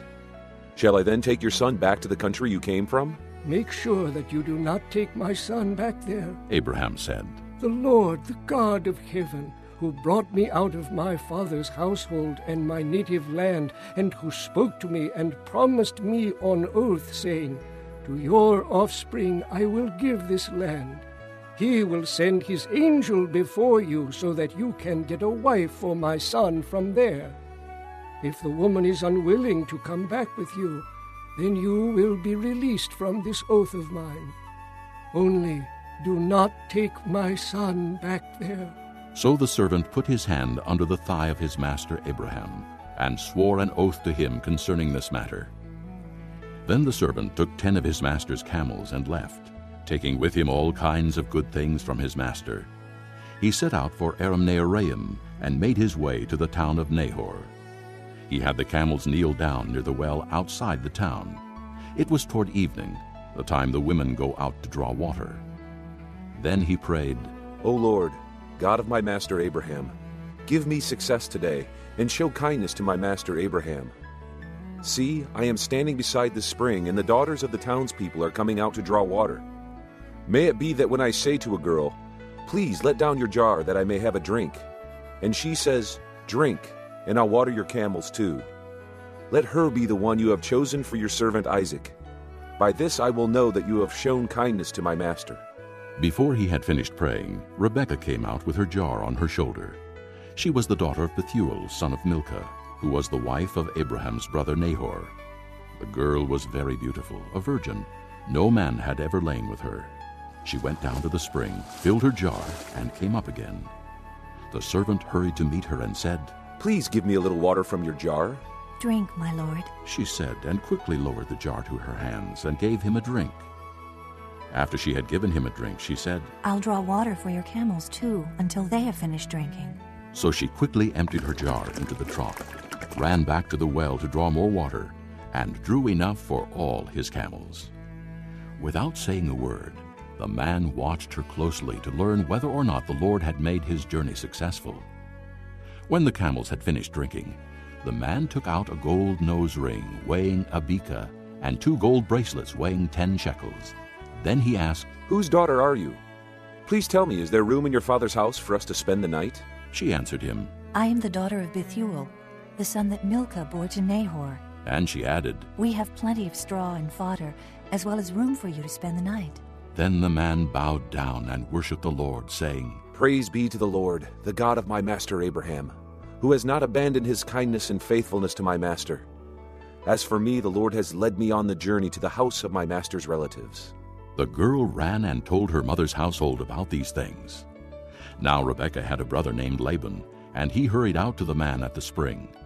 As soon as he had seen the nose ring and the bracelets on his sister's arms, and had heard Rebekah tell what the man said to her, he went out to the man and found him standing by the camels near the spring. "Come, you who are blessed by the Lord," he said. "Why are you standing out here? I have prepared the house and a place for the camels." So the man went to the house, and the camels were unloaded. Straw and fodder were brought for the camels, and water for him and his men to wash their feet. Then food was set before him. But he said, "I will not eat until I have told you what I have to say." "Then tell us," Laban said. So he said, "I am Abraham's servant. The Lord has blessed my master abundantly, and he has become wealthy. He has given him sheep and cattle, silver and gold, men servants and maidservants, and camels and donkeys. My master's wife Sarah has borne him a son in her old age, and he has given him everything he owns. And my master made me swear an oath and said, 'You must not get a wife for my son from the daughters of the Canaanites, in whose land I live, but go to my father's family and to my own clan and get a wife for my son.' Then I asked my master, 'What if the woman will not come back with me?' He replied, 'The Lord before whom I have walked will send his angel with you and make your journey a success, so that you can get a wife for my son from my own clan and from my father's family. Then, when you go to my clan, you will be released from my oath, even if they refuse to give her to you. You will be released from my oath.' When I came to the spring today, I said, 'O Lord God of my master Abraham, if you will, please grant success to the journey on which I have come. See, I am standing beside the spring. If a maiden comes out to draw water, and I say to her, "Please let me drink a little water from your jar," and if she says to me, "Drink, and I'll draw water for your camels too," let her be the one the Lord has chosen for my master's son." Before I finished praying in my heart, Rebekah came out with her jar on her shoulder. She went down to the spring and drew water, and I said to her, "Please, give me a drink." She quickly lowered her jar from her shoulder and said, "Drink, and I'll water your camels too." So I drank, and she watered the camels also. I asked her, "Whose daughter are you?" She said, "The daughter of Bethuel, son of Nahor, whom Milcah bore to him." Then I put the ring in her nose and the bracelets on her arms, and I bowed down and worshipped the Lord. I praised the Lord, the God of my master Abraham, who had led me on the right road to get the granddaughter of my master's brother for his son. Now if you will show kindness and faithfulness to my master, tell me, and if not, tell me, so I may know which way to turn." Laban and Bethuel answered, "This is from the Lord. We can say nothing to you one way or the other." "Here is Rebekah. Take her and go, and let her become the wife of your master's son, as the Lord has directed." When Abraham's servant heard what they said, he bowed down to the ground before the Lord. Then the servant brought out gold and silver jewelry and articles of clothing and gave them to Rebekah. He also gave costly gifts to her brother and to her mother. Then he and the men who were with him ate and drank and spent the night there. When they got up the next morning, he said, "Send me on my way to my master. But her brother and her mother replied, "Let the girl remain with us 10 days or so. Then you may go." But he said to them, "Do not detain me. Now that the Lord has granted success to my journey, send me on my way so I may go to my master." Then they said, "Let's call the girl and ask her about it." So they called Rebekah and asked her. "Will you go with this man?" "I will go," she said. So they sent their sister Rebekah on her way, along with her nurse and Abraham's servant and his men. And they blessed Rebekah and said to her, "Our sister, may you increase to thousands upon thousands. May your offspring possess the gates of their enemies." Then Rebekah and her maids got ready and mounted their camels and went back with the man. So the servant took Rebekah and left. Now Isaac had come from Beer-lahai-roi, for he was living in the Negev. He went out to the field one evening to meditate, and as he looked up, he saw camels approaching. Rebekah also looked up and saw Isaac. She got down from her camel and asked the servant, "Who is that man in the field coming to meet us?" "He is my master," the servant answered. So she took her veil and covered herself. Then the servant told Isaac all he had done. Isaac brought her into the tent of his mother Sarah, and he married Rebekah. So she became his wife, and he loved her, and Isaac was comforted after his mother's death. Chapter 25. Abraham took another wife, whose name was Keturah. She bore him Zimran, Jokshan, Medan, Midian, Ishbak, and Shua. Jokshan was the father of Sheba and Dedan. The descendants of Dedan were the Asherites, the Letushites, and the Leamites. The sons of Midian were Ephah, Epher, Hanok, Abida, and Eldaah. All these were descendants of Keturah. Abraham left everything he owned to Isaac. But while he was still living, he gave gifts to the sons of his concubines and sent them away from his son Isaac to the land of the east. Altogether, Abraham lived 175 years. Then Abraham breathed his last and died at a good old age, an old man and full of years, and he was gathered to his people. His sons, Isaac and Ishmael, buried him in the cave of Machpelah near Mamre, in the field of Ephron, son of Zohar the Hittite, the field Abraham had bought from the Hittites. There Abraham was buried with his wife Sarah. After Abraham's death, God blessed his son Isaac, who then lived near Beer-lahai-roi. This is the account of Abraham's son Ishmael, whom Sarah's maidservant Hagar the Egyptian bore to Abraham. These are the names of the sons of Ishmael, listed in the order of their birth: Nebaioth, the firstborn of Ishmael, Kedur, Adbeel, Mibsam, Mishma, Duma, Massa, Hadad, Tema, Jetur, Naphish, and Kedemah. These were the sons of Ishmael, and these are the names of the 12 tribal rulers according to their settlements and camps. Altogether, Ishmael lived 137 years. He breathed his last and died, and he was gathered to his people. His descendants settled in the area from Havilah to Shur, near the border of Egypt, as you go toward Asher, and they lived in hostility toward all their brothers. This is the account of Abraham's son Isaac. Abraham became the father of Isaac, and Isaac was 40 years old when he married Rebekah, daughter of Bethuel the Aramean, from Paddan Aram, the sister of Laban the Aramean. Isaac prayed to the Lord on behalf of his wife, because she was barren. The Lord answered his prayer, and his wife Rebekah became pregnant. The babies jostled each other within her, and she said, "Why is this happening to me?" So she went to inquire of the Lord. The Lord said to her, 2 nations are in your womb, and 2 peoples from within you will be separated. One people will be stronger than the other, and the older will serve the younger. When the time came for her to give birth, there were twin boys in her womb. The first to come out was red, and his whole body was like a hairy garment. So they named him Esau.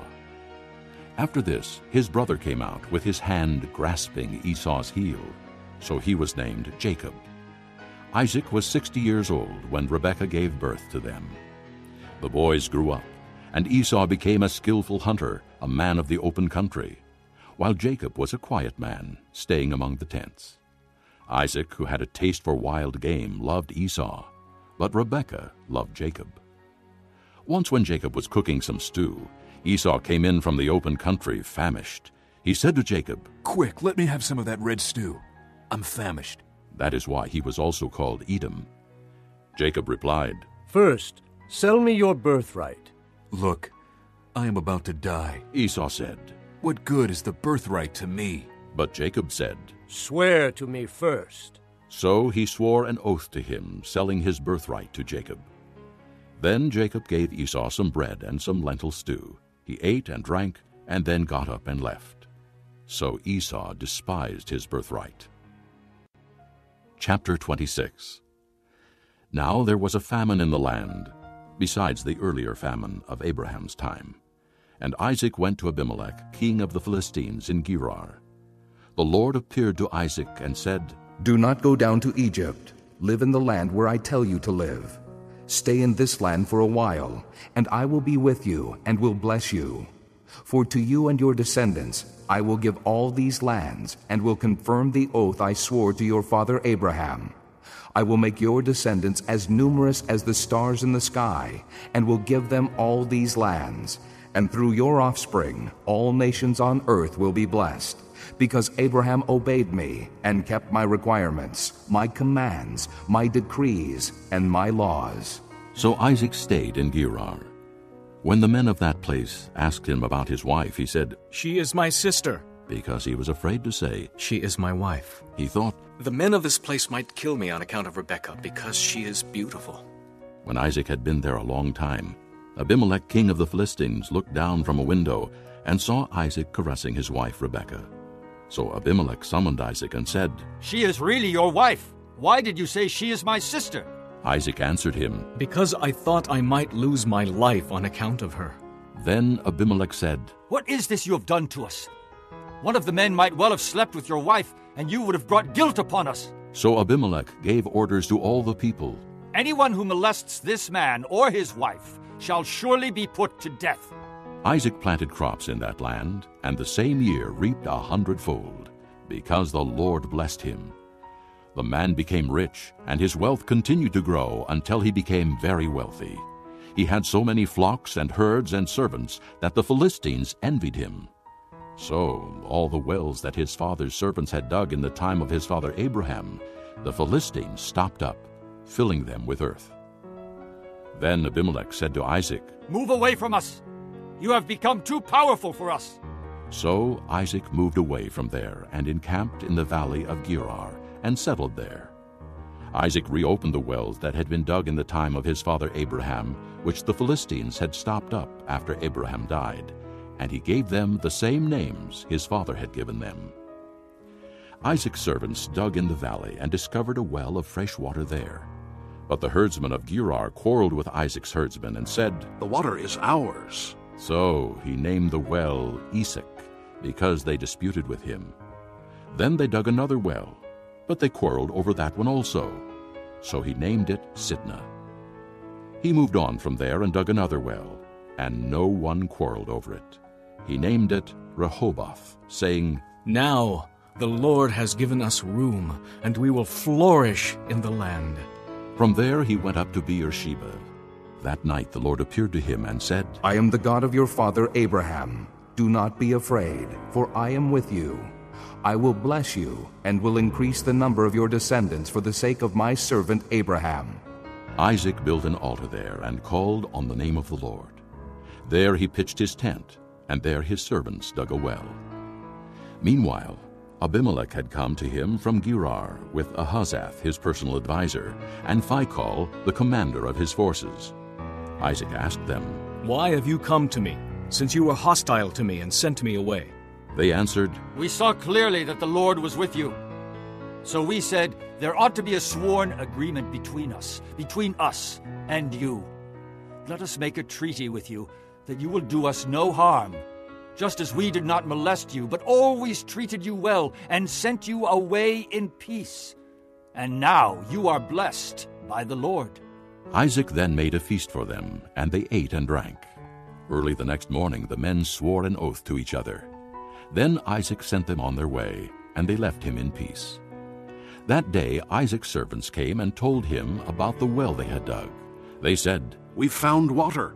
He called it Shibah, and to this day the name of the town has been Beersheba. When Esau was 40 years old, he married Judith, daughter of Beeri the Hittite, and also Basemath, daughter of Elon the Hittite. They were a source of grief to Isaac and Rebekah. Chapter 27.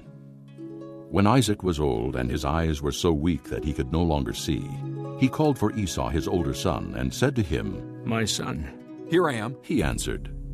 Isaac said, "I am now an old man and don't know the day of my death. Now then, get your weapons, your quiver and bow, and go out to the open country to hunt some wild game for me. Prepare me the kind of tasty food I like and bring it to me to eat, so that I may give you my blessing before I die." Now Rebekah was listening as Isaac spoke to his son Esau. When Esau left for the open country to hunt game and bring it back, Rebekah said to her son Jacob, "Look, I overheard your father say to your brother Esau, 'Bring me some game and prepare me some tasty food to eat, so that I may give you my blessing in the presence of the Lord before I die.' Now, my son, listen carefully and do what I tell you.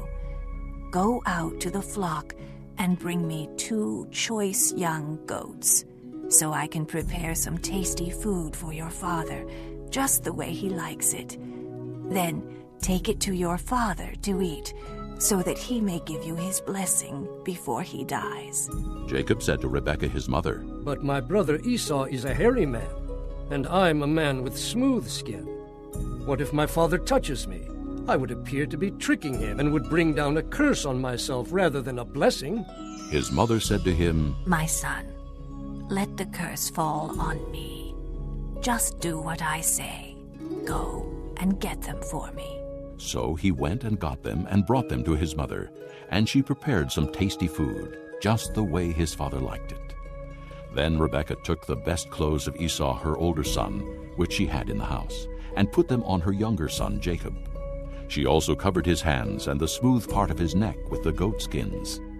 Then she handed to her son Jacob the tasty food and the bread she had made. He went to his father and said, "My father." "Yes, my son." He answered. "Who is it?"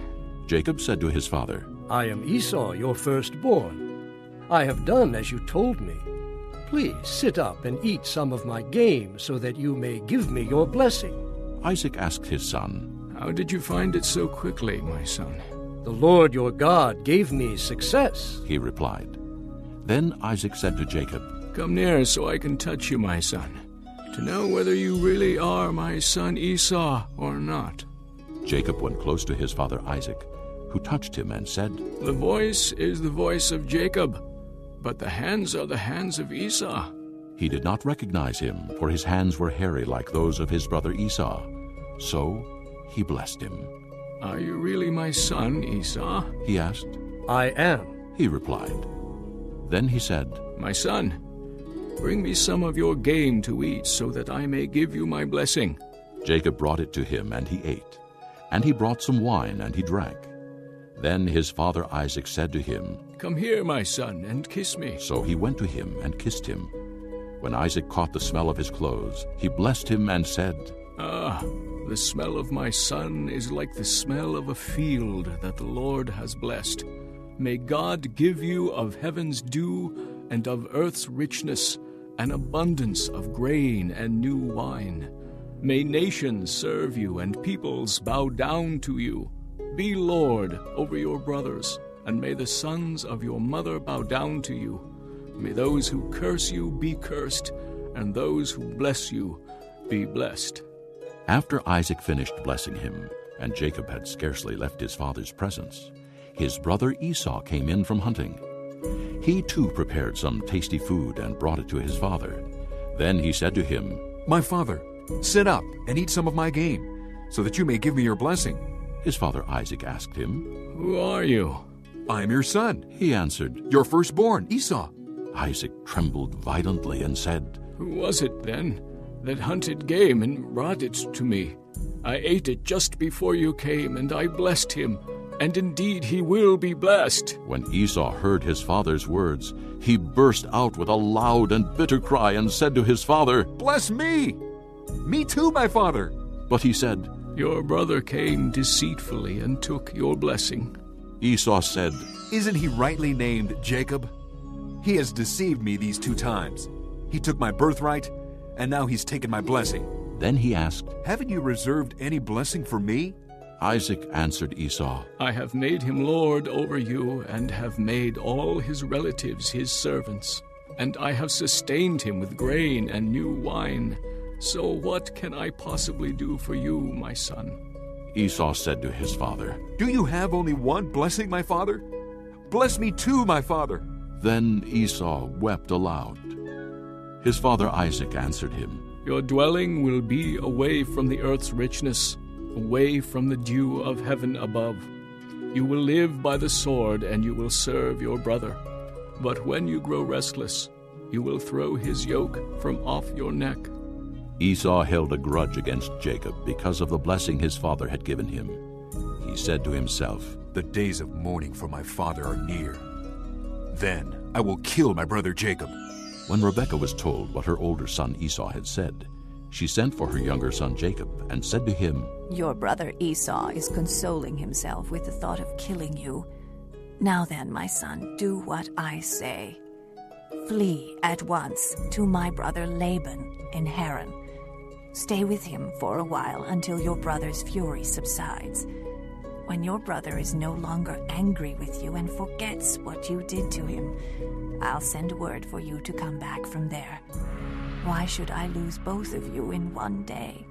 Then Rebekah said to Isaac, I'm disgusted with living because of these Hittite women. If Jacob takes a wife from among the women of this land, from Hittite women like these, my life will not be worth living. Chapter 28. So Isaac called for Jacob and blessed him, and commanded him, Do not marry a Canaanite woman. Go at once to Paddan Aram, to the house of your mother's father Bethuel. Take a wife for yourself there from among the daughters of Laban, your mother's brother. May God Almighty bless you and make you fruitful and increase your numbers until you become a community of peoples.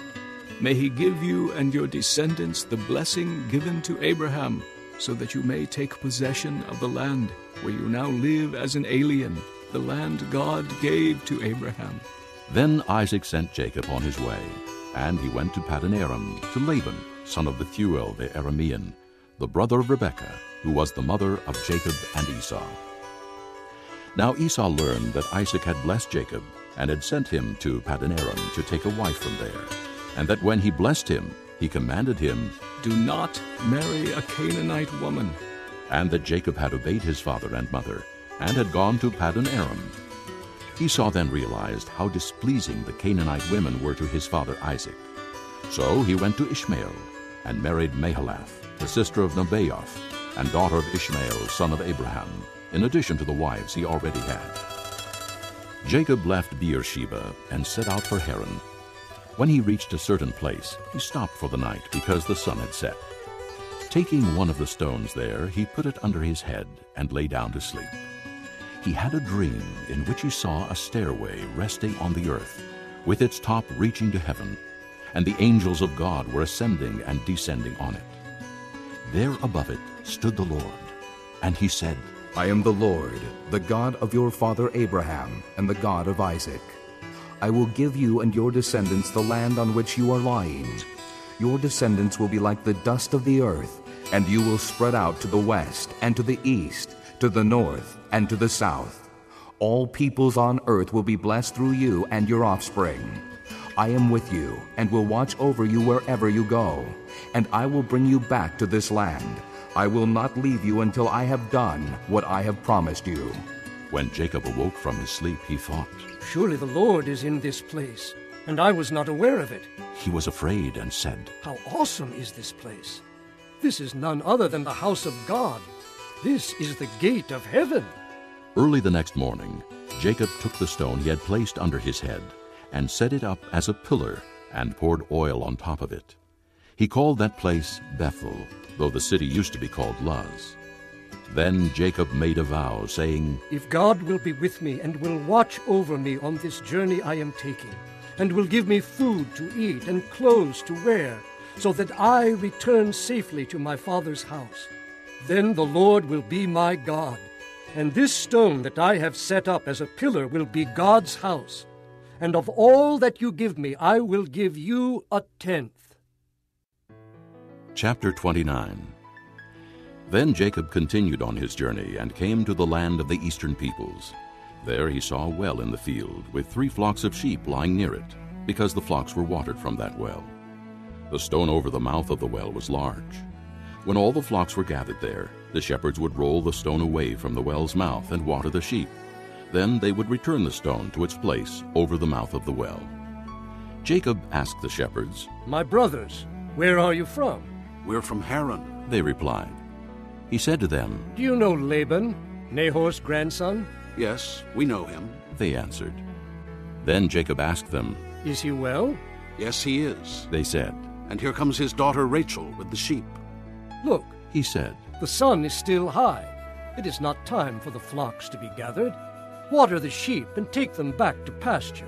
"We can't," they replied, "until all the flocks are gathered and the stone has been rolled away from the mouth of the well.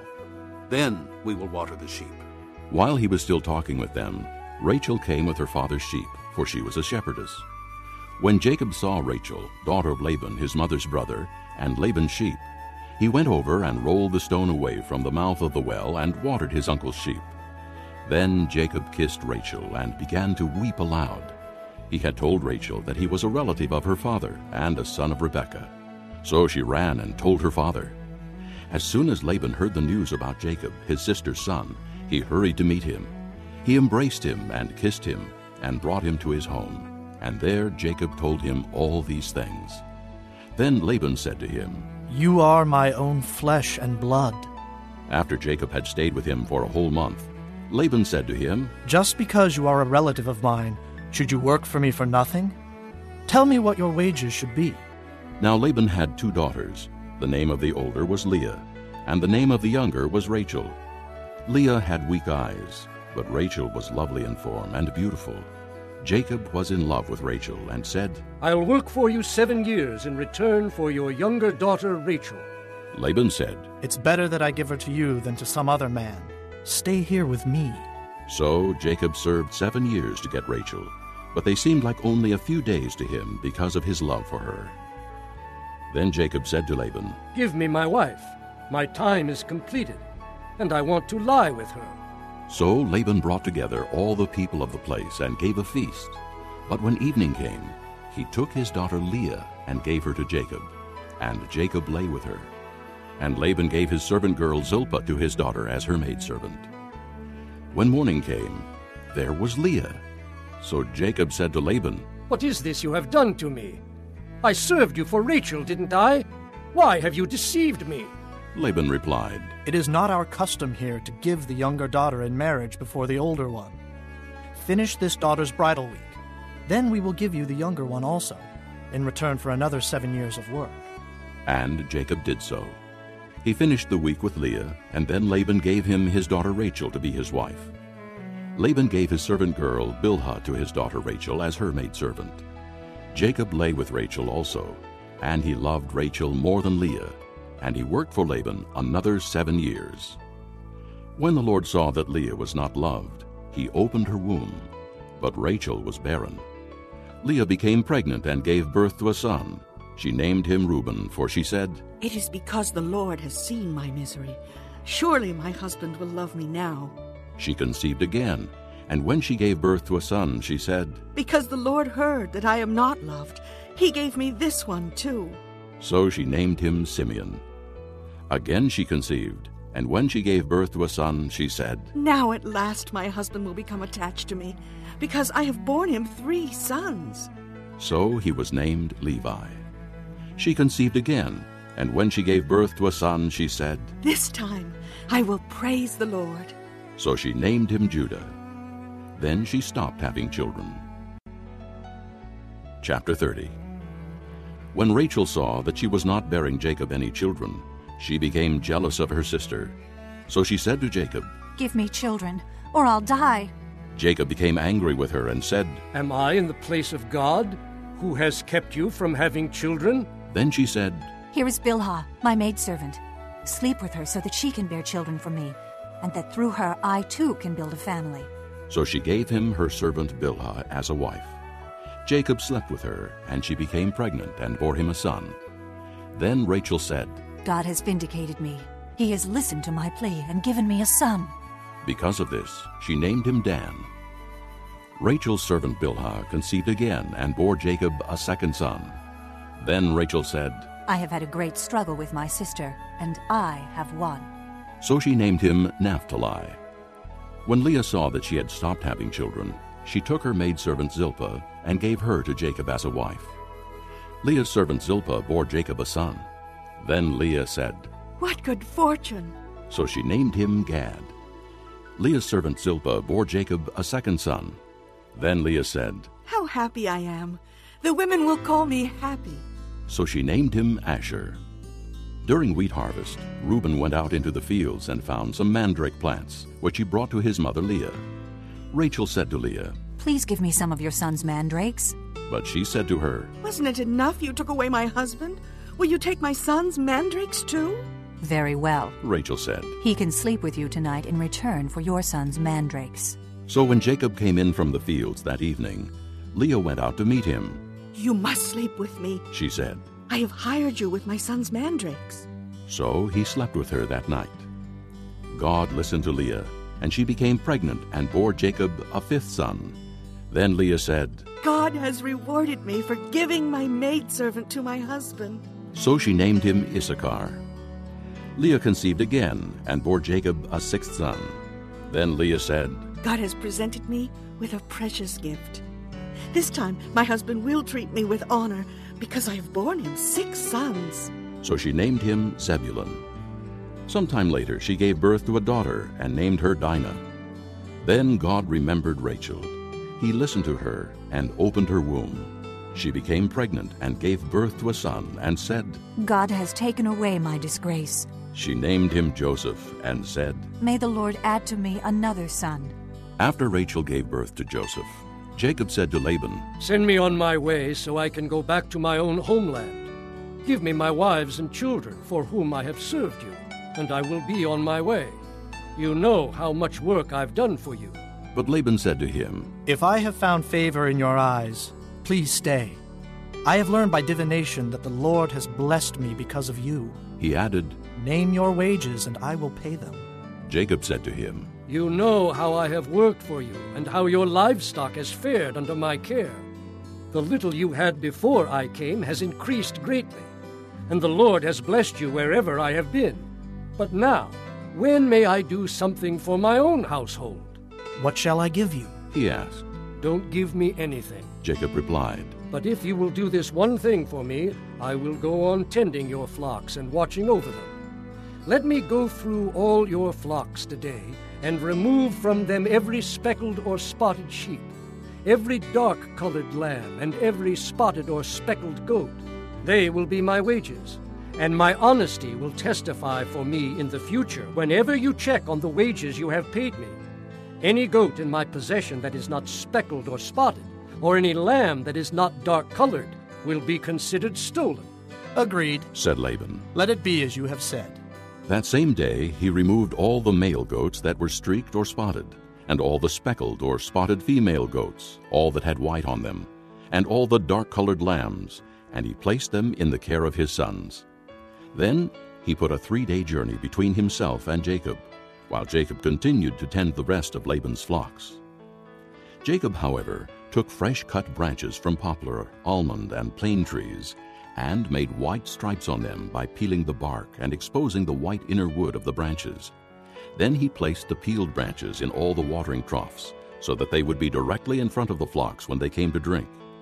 When the flocks were in heat and came to drink, they mated in front of the branches, and they bore young that were streaked or speckled or spotted. Jacob set apart the young of the flock by themselves, but made the rest face the streaked and dark-colored animals that belonged to Laban. Thus he made separate flocks for himself, and did not put them with Laban's animals.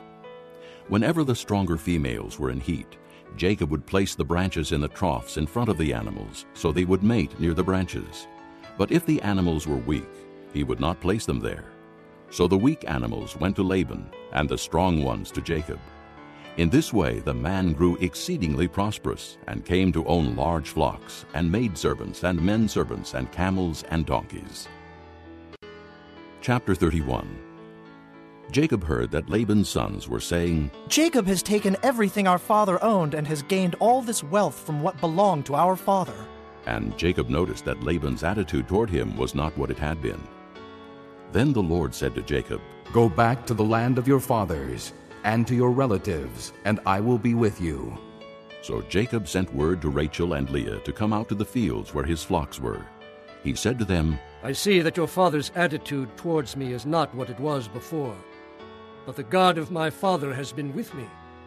You know that I've worked for your father with all my strength, yet your father has cheated me by changing my wages 10 times. However, God has not allowed him to harm me.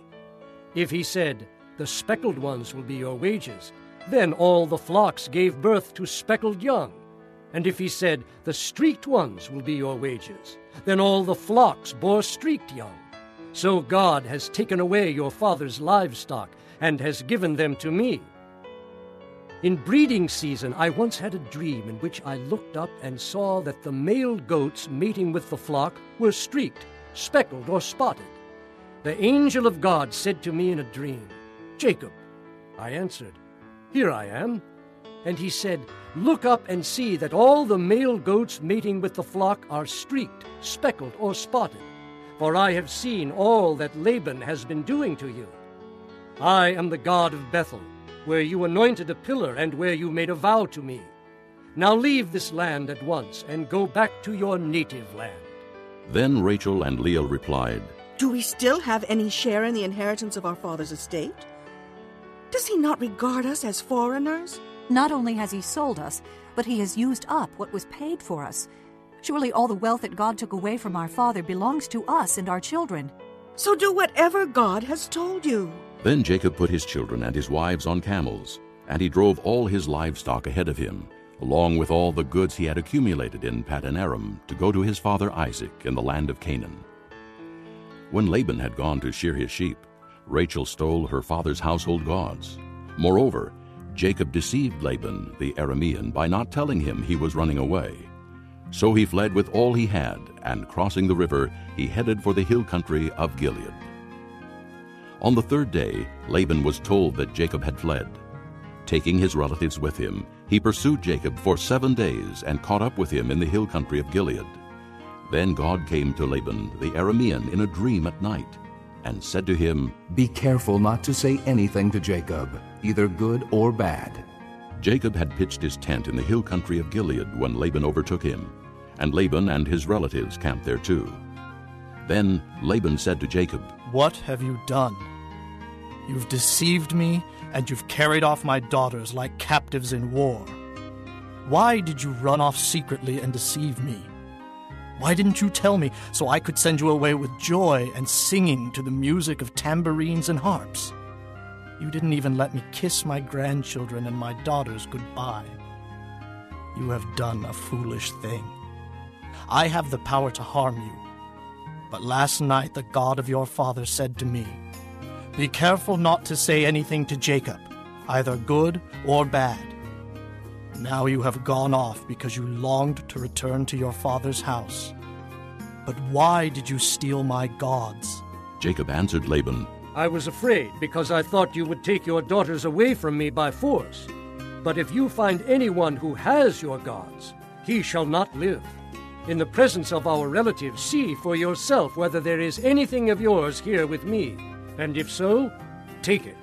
Now Jacob did not know that Rachel had stolen the gods. So Laban went into Jacob's tent, and into Leah's tent, and into the tent of the 2 maidservants, but he found nothing. After he came out of Leah's tent, he entered Rachel's tent. Now Rachel had taken the household gods and put them inside her camel's saddle, and was sitting on them. Laban searched through everything in the tent, but found nothing. Rachel said to her father, Don't be angry, my lord, that I cannot stand up in your presence. I'm having my period. So he searched but could not find the household gods. Jacob was angry and took Laban to task. What is my crime? He asked Laban. What sin have I committed that you hunt me down? Now that you have searched through all my goods, what have you found that belongs to your household? Put it here in front of your relatives and mine, and let them judge between the two of us. I have been with you for 20 years now. Your sheep and goats have not miscarried, nor have I eaten rams from your flocks. I did not bring you animals torn by wild beasts. I bore the loss myself. And you demanded payment from me for whatever was stolen by day or night. This was my situation. The heat consumed me in the daytime, and the cold at night, and sleep fled from my eyes. It was like this for the 20 years I was in your household. I worked for you 14 years for your 2 daughters and 6 years for your flocks, and you changed my wages 10 times. If the God of my father, the God of Abraham, and the fear of Isaac had not been with me, you would surely have sent me away empty-handed. But God has seen my hardship and the toil of my hands, and last night he rebuked you. Laban answered Jacob, The women are my daughters, the children are my children, and the flocks are my flocks. All you see is mine. Yet what can I do today about these daughters of mine, or about the children they have borne? Come now, let's make a covenant, you and I, and let it serve as a witness between us. So Jacob took a stone and set it up as a pillar. He said to his relatives, Gather some stones. So they took stones and piled them in a heap, and they ate there by the heap. Laban called it Jegar-sahadutha, and Jacob called it Gilead. Laban said, This heap is a witness between you and me today. That is why it was called Gilead. It was also called Mizpah, because he said, May the Lord keep watch between you and me when we are away from each other. If you mistreat my daughters, or if you take any wives besides my daughters, even though no one is with us, remember that God is a witness between you and me. Laban also said to Jacob, Here is this heap, and here is this pillar I have set up between you and me. This heap is a witness, and this pillar is a witness, that I will not go past this heap to your side to harm you, and that you will not go past this heap and pillar to my side to harm me. May the God of Abraham and the God of Nahor, the God of their father, judge between us. So Jacob took an oath in the name of the fear of his father Isaac. He offered a sacrifice there in the hill country and invited his relatives to a meal. After they had eaten, they spent the night there. Early the next morning, Laban kissed his grandchildren and his daughters and blessed them. Then he left and returned home. Chapter 32. Jacob also went on his way, and the angels of God met him. When Jacob saw them, he said, This is the camp of God. So he named that place Mahanaim. Jacob sent messengers ahead of him to his brother Esau in the land of Seir, the country of Edom. He instructed them, This is what you are to say to my master Esau. Your servant Jacob says, I have been staying with Laban and have remained there till now. I have cattle and donkeys, sheep and goats, men servants and maid servants. Now I am sending this message to my lord, that I may find favor in your eyes. When the messengers returned to Jacob, they said, We went to your brother Esau, and now he is coming to meet you, and 400 men are with him. In great fear and distress, Jacob divided the people who were with him into 2 groups, and the flocks and herds and camels as well. He thought, If Esau comes and attacks one group, the group that is left may escape. Then Jacob prayed, O God of my father Abraham, God of my father Isaac, O Lord, who said to me, Go back to your country and your relatives, and I will make you prosper. I am unworthy of all the kindness and faithfulness you have shown your servant. I had only my staff when I crossed this Jordan, but now I have become 2 groups. Save me, I pray, from the hand of my brother Esau, for I am afraid he will come and attack me, and also the mothers with their children. But you have said, I will surely make you prosper, and will make your descendants like the sand of the sea, which cannot be counted. He spent the night there, and from what he had with him he selected a gift for his brother Esau, 200 female goats and 20 male goats, 200 ewes and 20 rams, 30 female camels with their young, 40 cows and 10 bulls, and 20 female donkeys and 10 male donkeys. He put them in the care of his servants, each herd by itself, and said to his servants, "Go ahead of me, and keep some space between the herds." He instructed the one in the lead, "When my brother Esau meets you and asks, 'To whom do you belong, and where are you going, and who owns all these animals in front of you?' then you are to say, 'They belong to your servant Jacob. They are a gift sent to my lord Esau, and he is coming behind us.'" He also instructed the second, the third, and all the others who followed the herds. "You are to say the same thing to Esau when you meet him, and be sure to say, 'Your servant Jacob is coming behind us.'" For he thought, "I will pacify him with these gifts I am sending on ahead. Later, when I see him, perhaps he will receive me." So Jacob's gifts went on ahead of him, but he himself spent the night in the camp. That night Jacob got up and took his 2 wives, his 2 maidservants, and his 11 sons, and crossed the ford of the Jabbok. After he had sent them across the stream, he sent over all his possessions. So Jacob was left alone, and a man wrestled with him till daybreak. When the man saw that he could not overpower him, he touched the socket of Jacob's hip, so that his hip was wrenched as he wrestled with the man. Then the man said, "Let me go, for it is daybreak." But Jacob replied, "I will not let go unless you bless me." The man asked him, "What is your name?" "Jacob," he answered. Then the man said, "Your name will no longer be Jacob, but Israel, because you have struggled with God and with men and have overcome." Jacob said, "Please tell me your name." But he replied, "Why do you ask my name?" Then he blessed him there. So Jacob called the place Peniel, saying, "It is because I saw God face to face, and yet my life was spared." The sun rose above him as he passed Peniel, and he was limping because of his hip. Therefore to this day the Israelites do not eat the tendon attached to the socket of the hip, because the socket of Jacob's hip was touched near the tendon. Chapter 33. Jacob looked up, and there was Esau coming with his 400 men. So he divided the children among Leah, Rachel, and the 2 maidservants. He put the maidservants and their children in front, Leah and her children next, and Rachel and Joseph in the rear. He himself went on ahead and bowed down to the ground 7 times as he approached his brother. But Esau ran to meet Jacob and embraced him. He threw his arms around his neck and kissed him, and they wept. Then Esau looked up and saw the women and children. "Who are these with you?" he asked. Jacob answered, "They are the children God has graciously given your servant." Then the maidservants and their children approached and bowed down. Next Leah and her children came and bowed down. Last of all came Joseph and Rachel, and they too bowed down.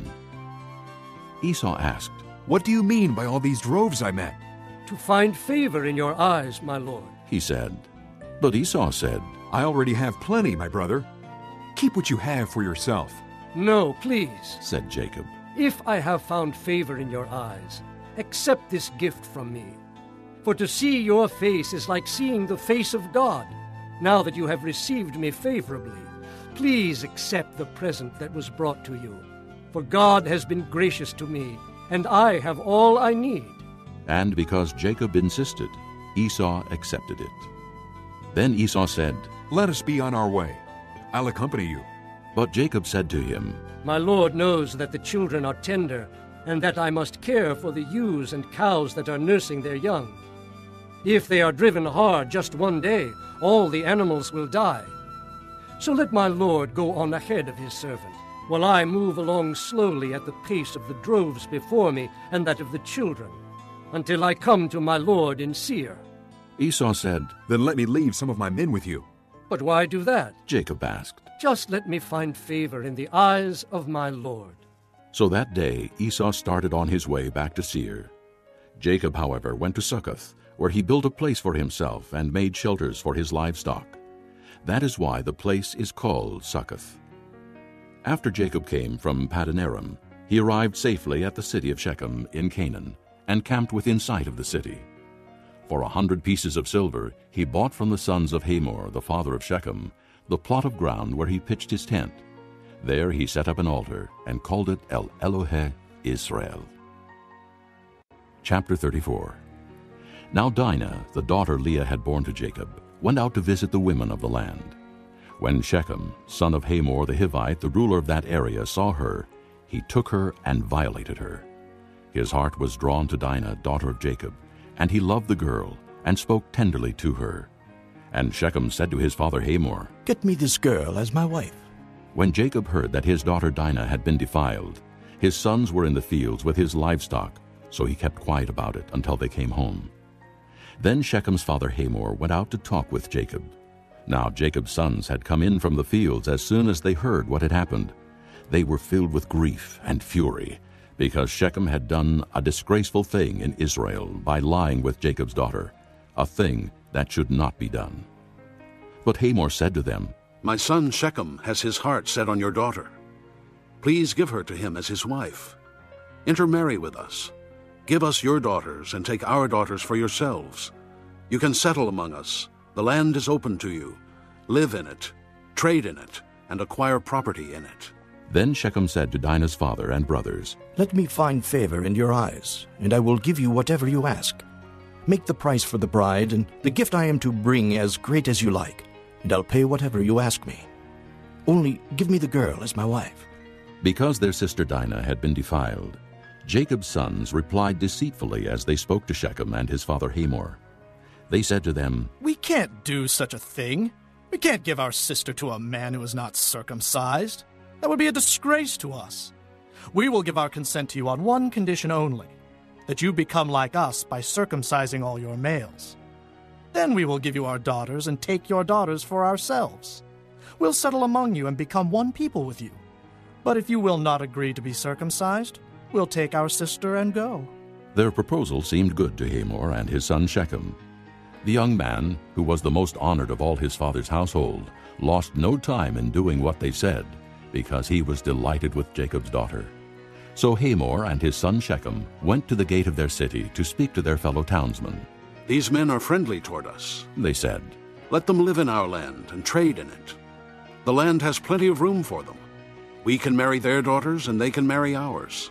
But the men will consent to live with us as one people only on the condition that our males be circumcised as they themselves are. Won't their livestock, their property, and all their other animals become ours? So let us give our consent to them, and they will settle among us." All the men who went out of the city gate agreed with Hamor and his son Shechem, and every male in the city was circumcised. 3 days later, while all of them were still in pain, 2 of Jacob's sons, Simeon and Levi, Dinah's brothers, took their swords and attacked the unsuspecting city, killing every male. They put Hamor and his son Shechem to the sword, and took Dinah from Shechem's house and left. The sons of Jacob came upon the dead bodies and looted the city where their sister had been defiled. They seized their flocks and herds and donkeys and everything else of theirs in the city and out in the fields. They carried off all their wealth and all their women and children, taking as plunder everything in the houses. Then Jacob said to Simeon and Levi, "You have brought trouble on me by making me a stench to the Canaanites and the Perizzites, the people living in this land. We are few in number, and if they join forces against me and attack me, I and my household will be destroyed." But they replied, "Should he have treated our sister like a prostitute?" This concludes Disc 2.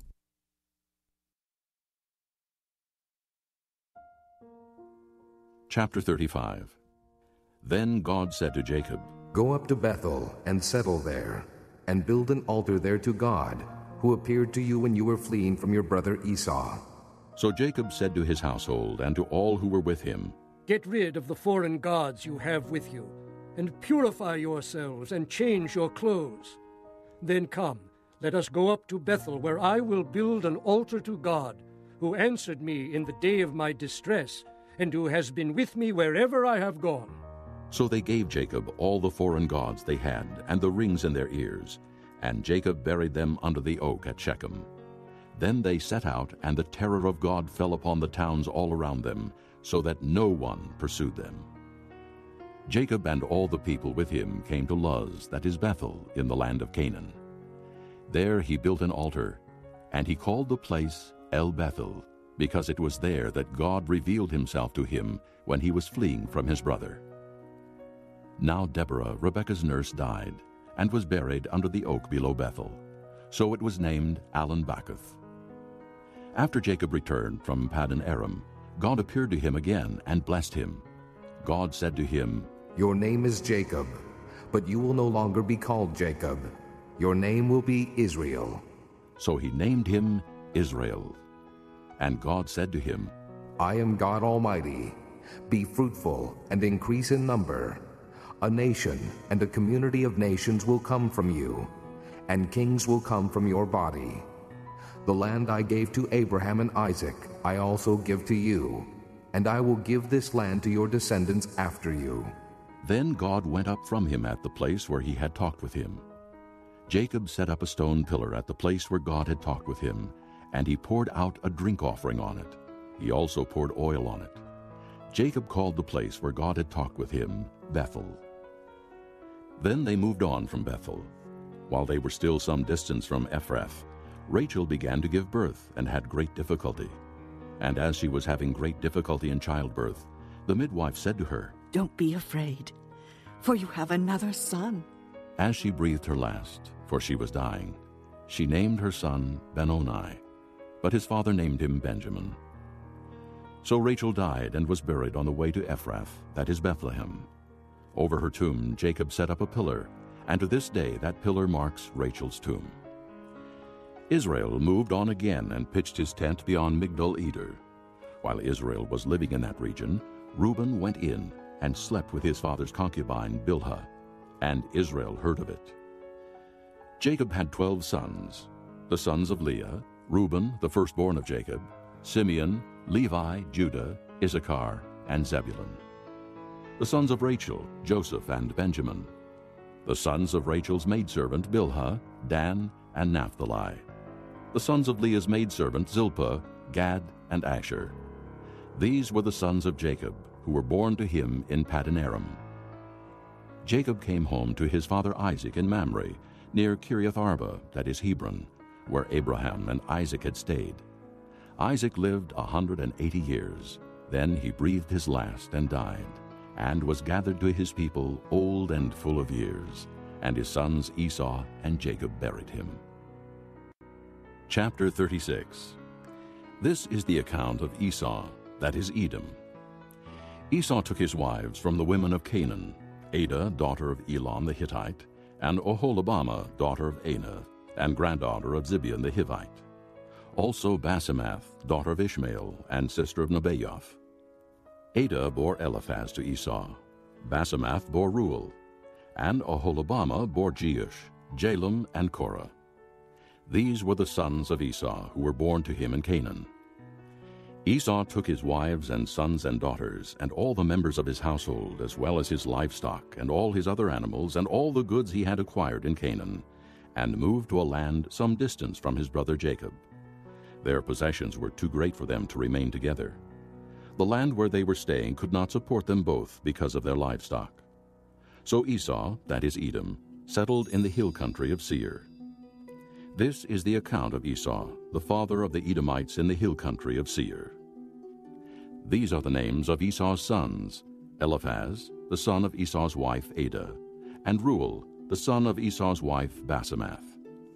The sons of Eliphaz: Teman, Omar, Zepho, Gatam, and Kenaz.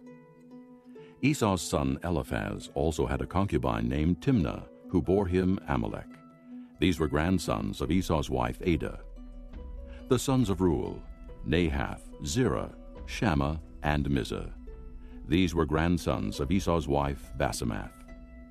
The sons of Esau's wife Oholibamah, daughter of Anah and granddaughter of Zibeon, whom she bore to Esau: Jeush, Jalem, and Korah. These were the chiefs among Esau's descendants, the sons of Eliphaz, the firstborn of Esau: chiefs Teman, Omar, Zepho, Kenaz, Korah, Gatam, and Amalek. These were the chiefs descended from Eliphaz in Edom. They were grandsons of Adah. The sons of Esau's son Reuel: chiefs Nahath, Zerah, Shammah, and Mizah. These were the chiefs descended from Reuel in Edom. They were grandsons of Esau's wife, Basemath. The sons of Esau's wife, Oholibamah, chiefs Jeush, Jalem, and Korah. These were the chiefs descended from Esau's wife, Oholibamah, daughter of Anah. These were the sons of Esau, that is Edom, and these were their chiefs. These were the sons of Seir the Horite, who were living in the region: Lotan, Shobal, Zibeon, Anah, Dishon, Ezer, and Dishan.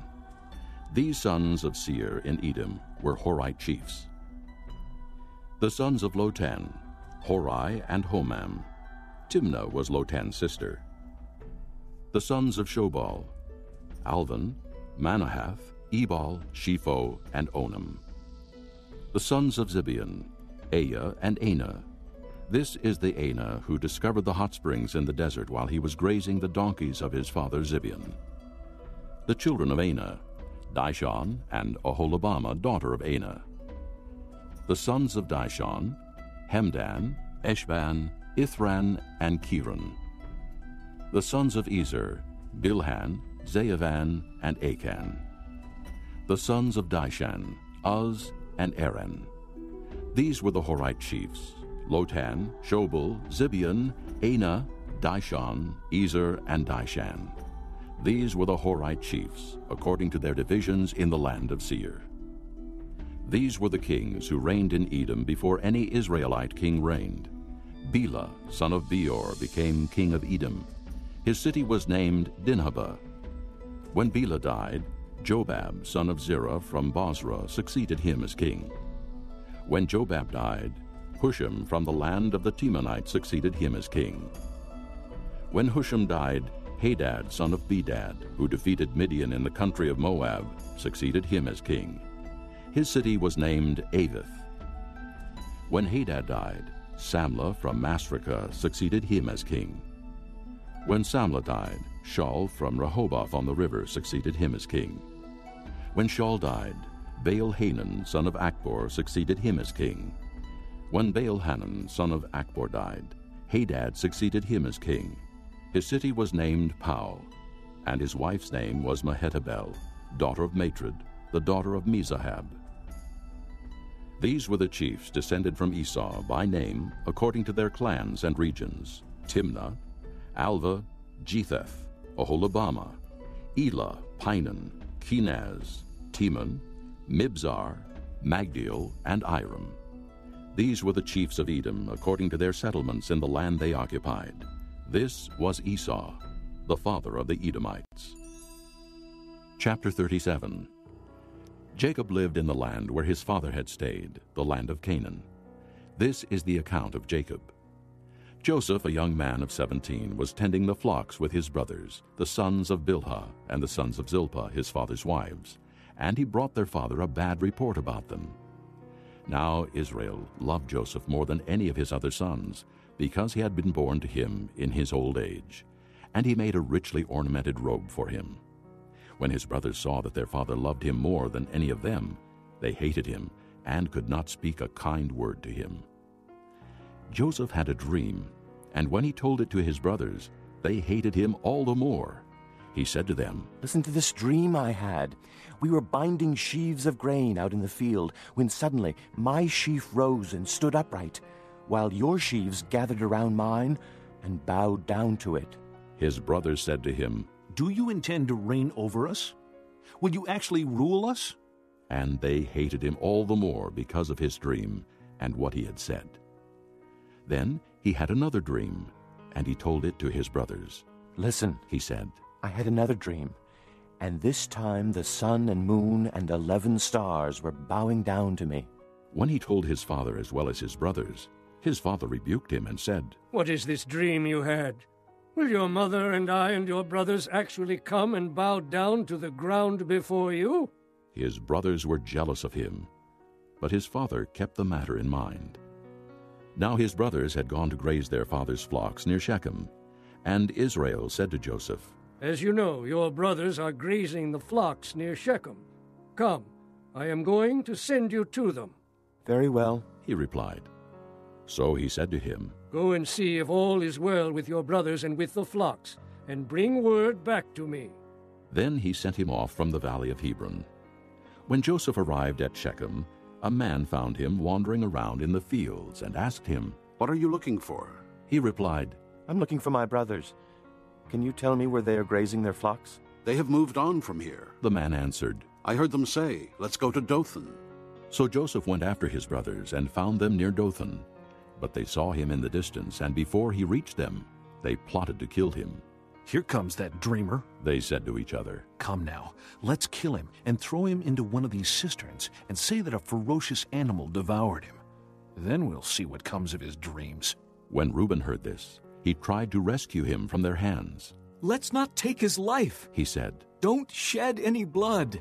Throw him into this cistern here in the desert, but don't lay a hand on him." Reuben said this to rescue him from them and take him back to his father. So when Joseph came to his brothers, they stripped him of his robe, the richly ornamented robe he was wearing, and they took him and threw him into the cistern. Now the cistern was empty, there was no water in it. As they sat down to eat their meal, they looked up and saw a caravan of Ishmaelites coming from Gilead. Their camels were loaded with spices, balm, and myrrh, and they were on their way to take them down to Egypt. Judah said to his brothers, "What will we gain if we kill our brother and cover up his blood? Come, let us sell him to the Ishmaelites and not lay our hands on him. After all, he is our brother, our own flesh and blood." His brothers agreed. So when the Midianite merchants came by, his brothers pulled Joseph up out of the cistern and sold him for 20 shekels of silver to the Ishmaelites, who took him to Egypt. When Reuben returned to the cistern and saw that Joseph was not there, he tore his clothes. He went back to his brothers and said, "The boy isn't there. Where can I turn now?" Then they got Joseph's robe, slaughtered a goat, and dipped the robe in the blood. They took the ornamented robe back to their father and said, "We found this. Examine it to see whether it's your son's robe." He recognized it and said, "It is my son's robe. Some ferocious animal has devoured him. Joseph has surely been torn to pieces." Then Jacob tore his clothes, put on sackcloth, and mourned for his son many days. All his sons and daughters came to comfort him, but he refused to be comforted. "No," he said, "in mourning will I go down to the grave to my son." So his father wept for him. Meanwhile, the Midianites sold Joseph in Egypt to Potiphar, one of Pharaoh's officials, the captain of the guard. Chapter 38. At that time, Judah left his brothers and went down to stay with a man of Adullam named Hira. There Judah met the daughter of a Canaanite man named Shua. He married her and lay with her. She became pregnant and gave birth to a son, who was named She conceived again and gave birth to a son and named him Onan. She gave birth to still another son and named him Shelah. It was at Chezib that she gave birth to him. Judah got a wife for his firstborn, and her name was Tamar. But Judah's firstborn, was wicked in the Lord's sight, so the Lord put him to death. Then Judah said to Onan, "Lie with your brother's wife and fulfill your duty to her as a brother-in-law, to produce offspring for your brother." But Onan knew that the offspring would not be his. So whenever he lay with his brother's wife, he spilled his semen on the ground to keep it from producing offspring for his brother. What he did was wicked in the Lord's sight, so he put him to death also. Judah then said to his daughter-in-law Tamar, "Live as a widow in your father's house until my son Shelah grows up." For he thought, "He may die too, just like his brothers." So Tamar went to live in her father's house. After a long time, Judah's wife, the daughter of Shua, died. When Judah had recovered from his grief, he went up to Timnah to the men who were shearing his sheep, and his friend Hira the Adullamite went with him. When Tamar was told, "Your father-in-law is on his way to Timnah to shear his sheep," she took off her widow's clothes, covered herself with a veil to disguise herself, and then sat down at the entrance to Enaim, which is on the road to Timnah. For she saw that though Shelah had now grown up, she had not been given to him as his wife. When Judah saw her, he thought she was a prostitute, for she had covered her face. Not realizing that she was his daughter-in-law, he went over to her by the roadside and said, "Come now, let me sleep with you." "And what will you give me to sleep with you?" she asked. "I'll send you a young goat from my flock," he said. "Will you give me something as a pledge until you send it?" she asked. He said, What pledge should I give you?" "Your seal and its cord, and the staff in your hand," she answered. So he gave them to her, and slept with her, and she became pregnant by him. After she left, she took off her veil and put on her widow's clothes again.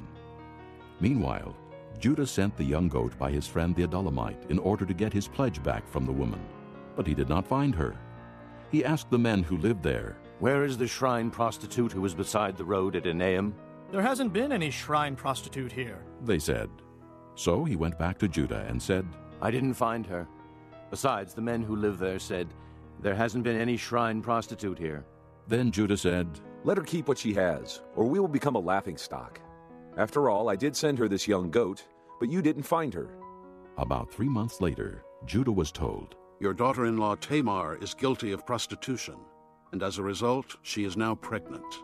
Judah said, "Bring her out and have her burned to death." As she was being brought out, she sent a message to her father-in-law.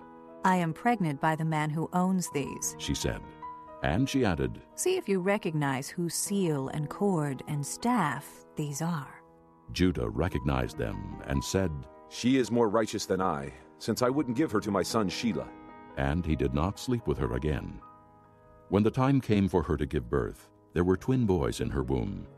As she was giving birth, one of them put out his hand. So the midwife took a scarlet thread and tied it on his wrist and said, "This one came out first." But when he drew back his hand, his brother came out, and she said, "So, this is how you have broken out." And he was named Perez. Then his brother, who had the scarlet thread on his wrist, came out, and he was given the name Zerah. Chapter 39. Now Joseph had been taken down to Egypt. Potiphar, an Egyptian who was one of Pharaoh's officials, the captain of the guard, bought him from the Ishmaelites who had taken him there. The Lord was with Joseph, and he prospered, and he lived in the house of his Egyptian master. When his master saw that the Lord was with him, and that the Lord gave him success in everything he did, Joseph found favor in his eyes, and became his attendant. Potiphar put him in charge of his household, and he entrusted to his care everything he owned. From the time he put him in charge of his household and of all that he owned, the Lord blessed the household of the Egyptian because of Joseph. The blessing of the Lord was on everything Potiphar had, both in the house and in the field. So he left in Joseph's care everything he had. With Joseph in charge, he did not concern himself with anything except the food he ate. Now Joseph was well built and handsome, and after a while his master's wife took notice of Joseph and said, "Come to bed with me." But he refused. "With me in charge," he told her, "my master does not concern himself with anything in the house. Everything he owns he has entrusted to my care. No one is greater in this house than I am. My master has withheld nothing from me except you, because you are his wife. How then could I do such a wicked thing and sin against God?" And though she spoke to Joseph day after day, he refused to go to bed with her or even be with her. One day he went into the house to attend to his duties, and none of the household servants was inside. She caught him by his cloak and said, "Come to bed with me." But he left his cloak in her hand and ran out of the house. When she saw that he had left his cloak in her hand and had run out of the house, she called her household servants. "Look," she said to them, "this Hebrew has been brought to us to make sport of us. He came in here to sleep with me, but I screamed. When he heard me scream for help, he left his cloak beside me and ran out of the house." She kept his cloak beside her until his master came home. Then she told him this story. "That Hebrew slave you brought us came to me to make sport of me, but as soon as I screamed for help, he left his cloak beside me and ran out of the house." When his master heard the story his wife told him, saying, "This is how your slave treated me," he burned with anger. Joseph's master took him and put him in prison, the place where the king's prisoners were confined. But while Joseph was there in the prison, the Lord was with him. He showed him kindness and granted him favor in the eyes of the prison warden. So the warden put Joseph in charge of all those held in the prison, and he was made responsible for all that was done there. The warden paid no attention to anything under Joseph's care, because the Lord was with Joseph and gave him success in whatever he did. Chapter 40. Sometime later, the cupbearer and the baker of the king of Egypt offended their master, the king of Egypt. Pharaoh was angry with his two officials, the chief cupbearer and the chief baker, and put them in custody in the house of the captain of the guard, in the same prison where Joseph was confined. The captain of the guard assigned them to Joseph, and he attended them. After they had been in custody for some time, each of the two men, the cupbearer and the baker of the king of Egypt, who were being held in prison, had a dream the same night, and each dream had a meaning of its own. When Joseph came to them the next morning, he saw that they were dejected. So he asked Pharaoh's officials who were in custody with him in his master's house, "Why are your faces so sad today?" "We both had dreams," they answered, "but there is no one to interpret them." Then Joseph said to them, "Do not interpretations belong to God? Tell me your dreams." So the chief cupbearer told Joseph his dream. He said to him, "In my dream I saw a vine in front of me, and on the vine were 3 branches. As soon as it budded, it blossomed, and its clusters ripened into grapes. Pharaoh's cup was in my hand, and I took the grapes, squeezed them into Pharaoh's cup, and put the cup in his hand." "This is what it means," Joseph said to him. "The 3 branches are 3 days. Within 3 days, Pharaoh will lift up your head and restore you to your position. And you will put Pharaoh's cup in his hand, just as you used to do when you were his cupbearer. But when all goes well with you, remember me and show me kindness. Mention me to Pharaoh and get me out of this prison. For I was forcibly carried off from the land of the Hebrews, and even here I have done nothing to deserve being put in a dungeon." When the chief baker saw that Joseph had given a favorable interpretation, he said to Joseph, "I too had a dream. On my head were 3 baskets of bread. In the top basket were all kinds of baked goods for Pharaoh, but the birds were eating them out of the basket on my head." "This is what it means," Joseph said. "The 3 baskets are 3 days. Within 3 days, Pharaoh will lift off your head and hang you on a tree, and the birds will eat away your flesh." Now the 3rd day was Pharaoh's birthday, and he gave a feast for all his officials. He lifted up the heads of the chief cupbearer and the chief baker in the presence of his officials. He restored the chief cupbearer to his position, so that he once again put the cup into Pharaoh's hand. But he hanged the chief baker, just as Joseph had said to them in his interpretation. The chief cupbearer, however, did not remember Joseph. He forgot him. Chapter 41. When 2 full years had passed, Pharaoh had a dream. He was standing by the Nile when out of the river there came up 7 cows, sleek and fat, and they grazed among the reeds. After them, 7 other cows, ugly and gaunt, came up out of the Nile and stood beside those on the river bank. And the cows that were ugly and gaunt ate up the 7 sleek fat cows. Then Pharaoh woke up. He fell asleep again and had a second dream. 7 heads of grain, healthy and good, were growing on a single stalk. After them, 7 other heads of grain sprouted, thin and scorched by the east wind. The thin heads of grain swallowed up the 7 healthy full heads. Then Pharaoh woke up. It had been a dream. In the morning his mind was troubled, so he sent for all the magicians and wise men of Egypt. Pharaoh told them his dreams, but no one could interpret them for him. Then the chief cupbearer said to Pharaoh, "Today I am reminded of my shortcomings. Pharaoh was once angry with his servants, and he imprisoned me and the chief baker in the house of the captain of the guard. Each of us had a dream the same night, and each dream had a meaning of its own. Now a young Hebrew was there with us, a servant of the captain of the guard. We told him our dreams, and he interpreted them for us, giving each man the interpretation of his dream. And things turned out exactly as he interpreted them to us. I was restored to my position, and the other man was hanged." So Pharaoh sent for Joseph, and he was quickly brought from the dungeon. When he had shaved and changed his clothes, he came before Pharaoh. Pharaoh said to Joseph, "I had a dream, and no one can interpret it, but I have heard it said of you that when you hear a dream, you can interpret it." "I cannot do it," Joseph replied to Pharaoh. "But God will give Pharaoh the answer he desires." Then Pharaoh said to Joseph, "In my dream, I was standing on the bank of the Nile, when out of the river there came up 7 cows, fat and sleek, and they grazed among the reeds.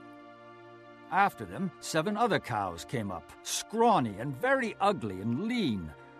I had never seen such ugly cows in all the land of Egypt.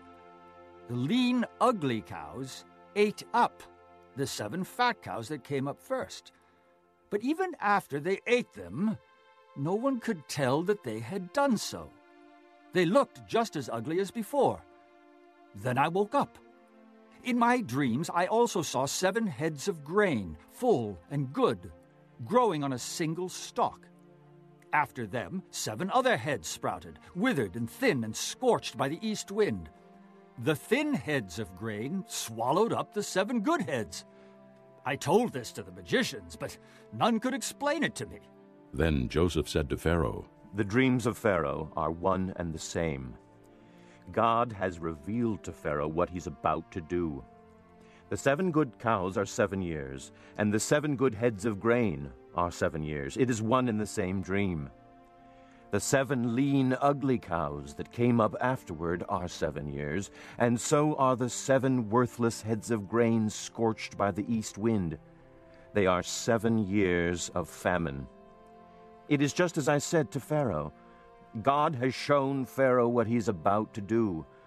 7 years of great abundance are coming throughout the land of Egypt, but 7 years of famine will follow them. Then all the abundance in Egypt will be forgotten, and the famine will ravage the land. The abundance in the land will not be remembered, because the famine that follows it will be so severe. The reason the dream was given to Pharaoh in 2 forms is that the matter has been firmly decided by God, and God will do it soon.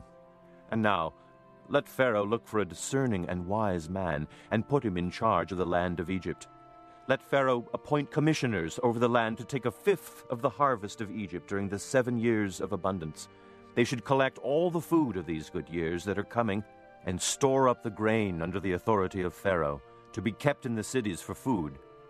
This food should be held in reserve for the country, to be used during the 7 years of famine that will come upon Egypt, so that the country may not be ruined by the famine." The plan seemed good to Pharaoh and to all his officials. So Pharaoh asked them, "Can we find anyone like this man, one in whom is the Spirit of God?" Then Pharaoh said to Joseph, "Since God has made all this known to you, there is no one so discerning and wise as you. You shall be in charge of my palace, and all my people are to submit to your orders. Only with respect to the throne will I be greater than you." So Pharaoh said to Joseph, "I hereby put you in charge of the whole land of Egypt." Then Pharaoh took his signet ring from his finger and put it on Joseph's finger. He dressed him in robes of fine linen and put a gold chain around his neck. He had him ride in a chariot as his second in command, and men shouted before him, "Make way!" Thus he put him in charge of the whole land of Egypt. Then Pharaoh said to Joseph, "I am Pharaoh, but without your word no one will lift hand or foot in all Egypt." Pharaoh gave Joseph the name Zaphanath-Paneah, and gave him Asenath, daughter of Potipherah, priest of On, to be his wife. And Joseph went throughout the land of Egypt. Joseph was 30 years old when he entered the service of Pharaoh, king of Egypt. And Joseph went out from Pharaoh's presence and traveled throughout Egypt. During the 7 years of abundance, the land produced plentifully. Joseph collected all the food produced in those 7 years of abundance in Egypt and stored it in the cities. In each city he put the food grown in the fields surrounding it. Joseph stored up huge quantities of grain, like the sand of the sea. It was so much that he stopped keeping records because it was beyond measure. Before the years of famine came, 2 sons were born to Joseph by Asenath, daughter of Potipherah, priest of On. Joseph named his firstborn Manasseh and said, "It is because God has made me forget all my trouble and all my father's household." The second son he named Ephraim and said, "It is because God has made me fruitful in the land of my suffering." The 7 years of abundance in Egypt came to an end, and the 7 years of famine began, just as Joseph had said. There was famine in all the other lands, but in the whole land of Egypt there was food. When all Egypt began to feel the famine, the people cried to Pharaoh for food. Then Pharaoh told all the Egyptians, "Go to Joseph and do what he tells you." When the famine had spread over the whole country, Joseph opened the storehouses and sold grain to the Egyptians, for the famine was severe throughout Egypt. And all the countries came to Egypt to buy grain from Joseph, because the famine was severe in all the world. Chapter 42. When Jacob learned that there was grain in Egypt, he said to his sons, "Why do you just keep looking at each other?" He continued, "I have heard that there is grain in Egypt.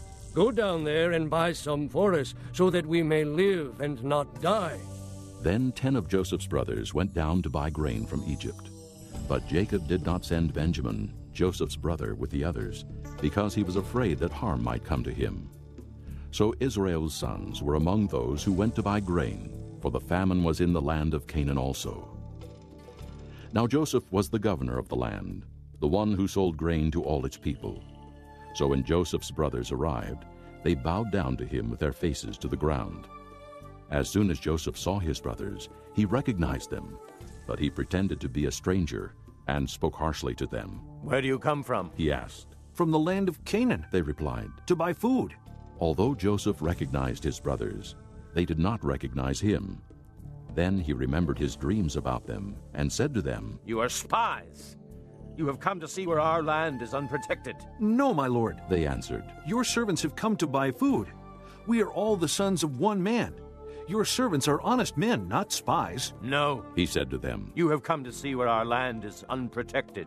But they replied, "Your servants were 12 brothers, the sons of one man, who lives in the land of Canaan. The youngest is now with our father, and one is no more." Joseph said to them, "It is just as I told you. You are spies, and this is how you will be tested. As surely as Pharaoh lives, you will not leave this place unless your youngest brother comes here. Send one of your number to get your brother. The rest of you will be kept in prison, so that your words may be tested to see if you are telling the truth. If you are not, then as surely as Pharaoh lives, you are spies." And he put them all in custody for 3 days. On the 3rd day, Joseph said to them, "Do this, and you will live, for I fear God. If you are honest men, let one of your brothers stay here in prison, while the rest of you go and take grain back for your starving households. But you must bring your youngest brother to me, so that your words may be verified and that you may not die." This they proceeded to do. They said to one another, "Surely we are being punished because of our brother. We saw how distressed he was when he pleaded with us for his life, but we would not listen. That's why this distress has come upon us." Reuben replied, "Didn't I tell you not to sin against the boy? But you wouldn't listen. Now we must give an accounting for his blood." They did not realize that Joseph could understand them, since he was using an interpreter. He turned away from them and began to weep, but then turned back and spoke to them again. He had Simeon taken from them and bound before their eyes. Joseph gave orders to fill their bags with grain, to put each man's silver back in his sack, and to give them provisions for their journey. After this was done for them, they loaded their grain on their donkeys and left. At the place where they stopped for the night, one of them opened his sack to get feed for his donkey, and he saw his silver in the mouth of his sack. "My silver has been returned," he said to his brothers. "Here it is in my sack." Their hearts sank, and they turned to each other trembling and said, "What is this that God has done to us?" When they came to their father Jacob in the land of Canaan, they told him all that had happened to them. They said, "The man who is lord over the land spoke harshly to us and treated us as though we were spying on the land. But we said to him, 'We are honest men. We are not spies. We were 12 brothers, sons of one father. One is no more, and the youngest is now with our father in Canaan.' Then the man who is lord over the land said to us, 'This is how I will know whether you are honest men. Leave one of your brothers here with me, and take food for your starving households and go. But bring your youngest brother to me, so I will know that you are not spies, but honest men. Then I will give your brother back to you, and you can trade in the land.'" As they were emptying their sacks, there in each man's sack was his pouch of silver. When they and their father saw the money pouches, they were frightened. Their father Jacob said to them, "You have deprived me of my children. Joseph is no more, and Simeon is no more, and now you want to take Benjamin. Everything is against me. Then Reuben said to his father, You may put both of my sons to death if I do not bring him back to you. Entrust him to my care, and I will bring him back. But Jacob said, My son will not go down there with you. His brother is dead, and he is the only one left. If harm comes to him on the journey you are taking, you will bring my gray head down to the grave in sorrow. Chapter 43. Now the famine was still severe in the land. So when they had eaten all the grain they had brought from Egypt, their father said to them, Go back and buy us a little more food.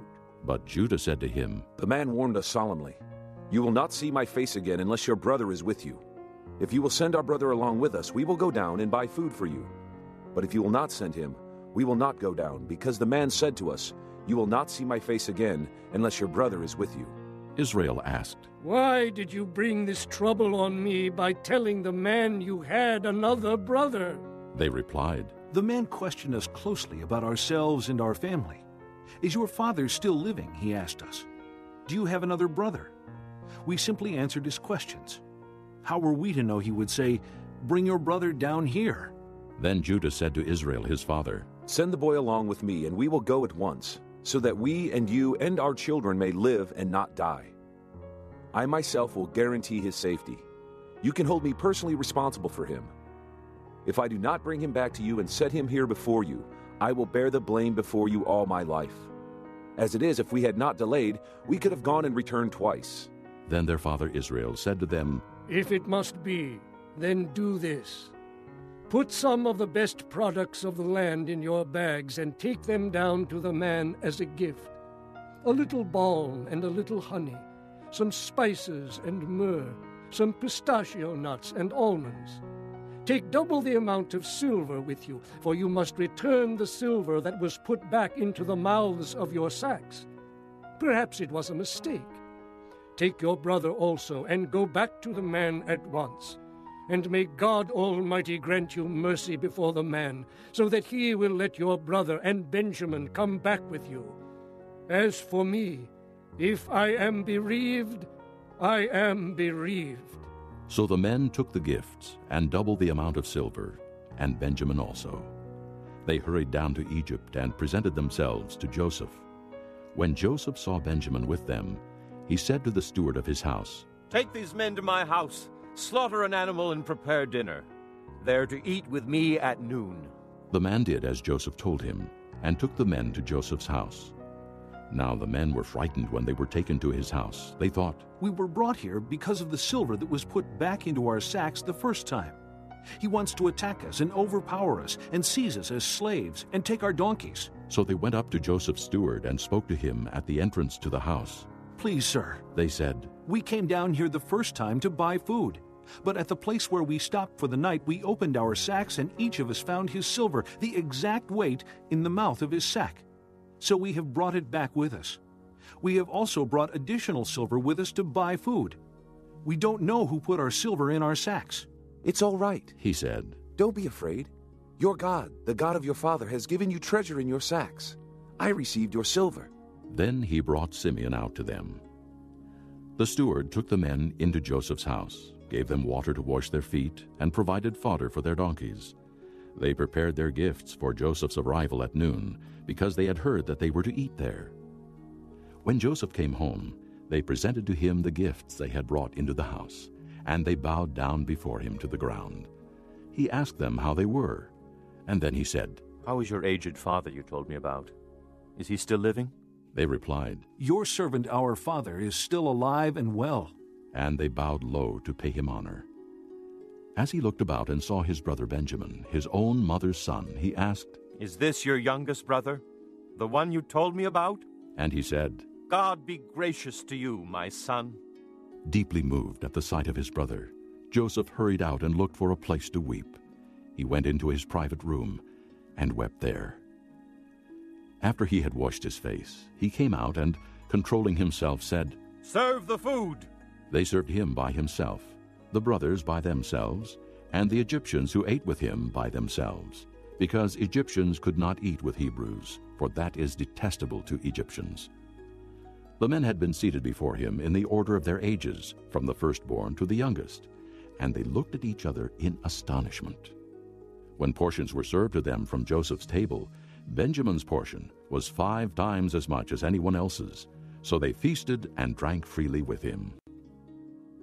Chapter 44.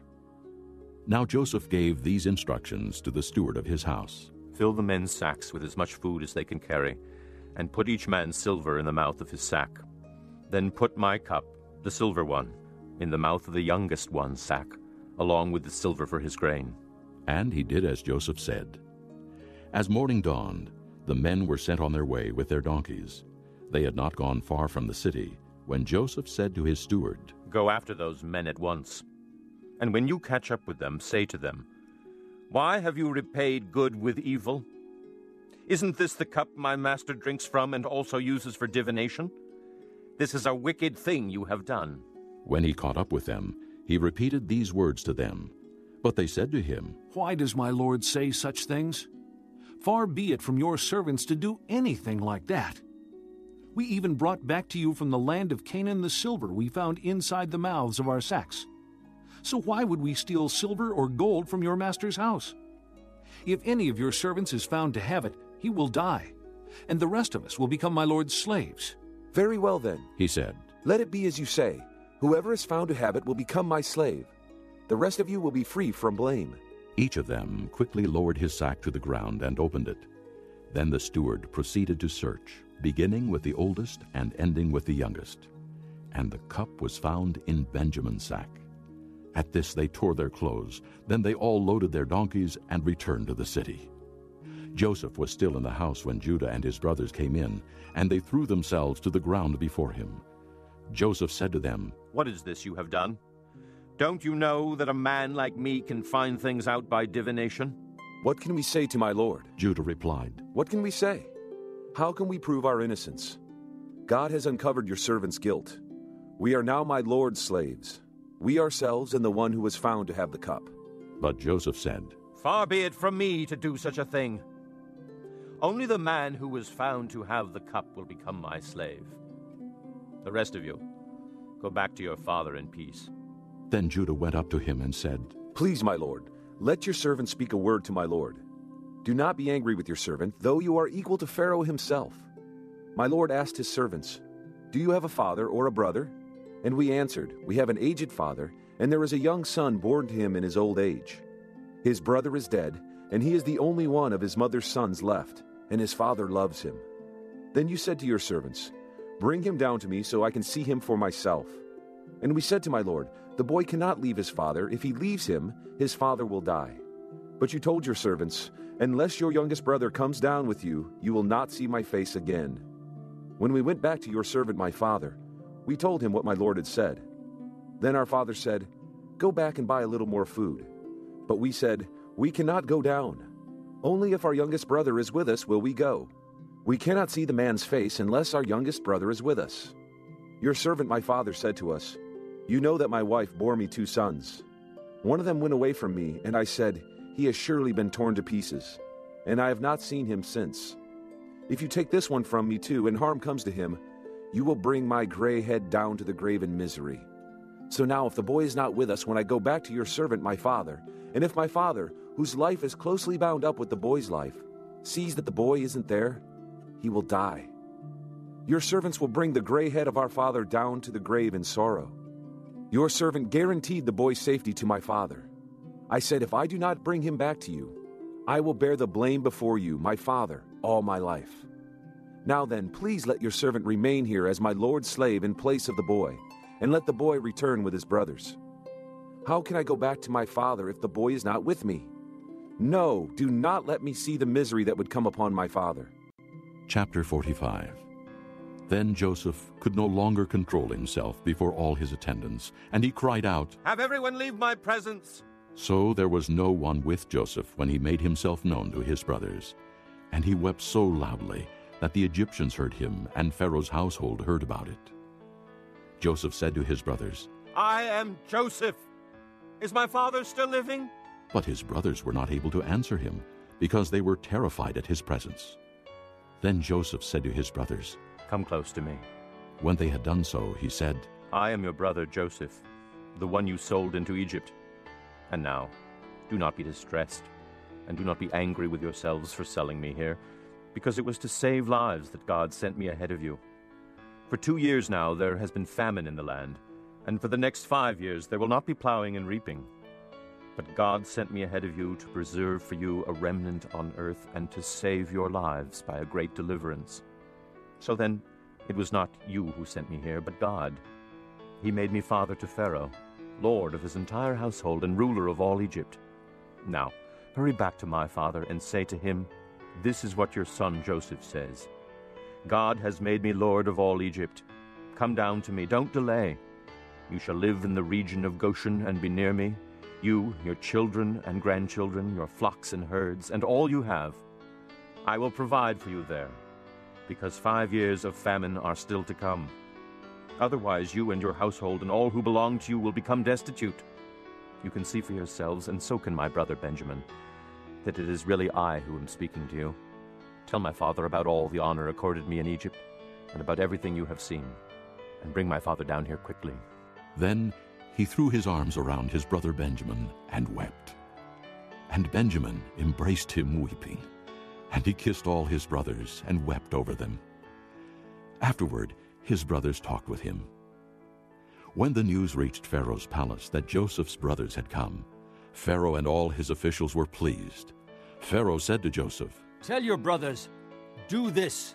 Load your animals and return to the land of Canaan, and bring your father and your families back to me. I will give you the best of the land of Egypt, and you can enjoy the fat of the land. You are also directed to tell them, do this. Take some carts from Egypt for your children and your wives, and get your father and come. Never mind about your belongings, because the best of all Egypt will be yours. So the sons of Israel did this. Joseph gave them carts, as Pharaoh had commanded, and he also gave them provisions for their journey. To each of them he gave new clothing, but to Benjamin he gave 300 shekels of silver and 5 sets of clothes.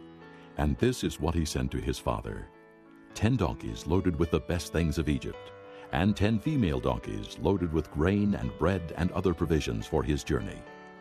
Then he sent his brothers away, and as they were leaving, he said to them, Don't quarrel on the way. So they went up out of Egypt and came to their father Jacob in the land of Canaan. They told him, Joseph is alive. In fact, he is ruler of all Egypt. Jacob was stunned. He did not believe them.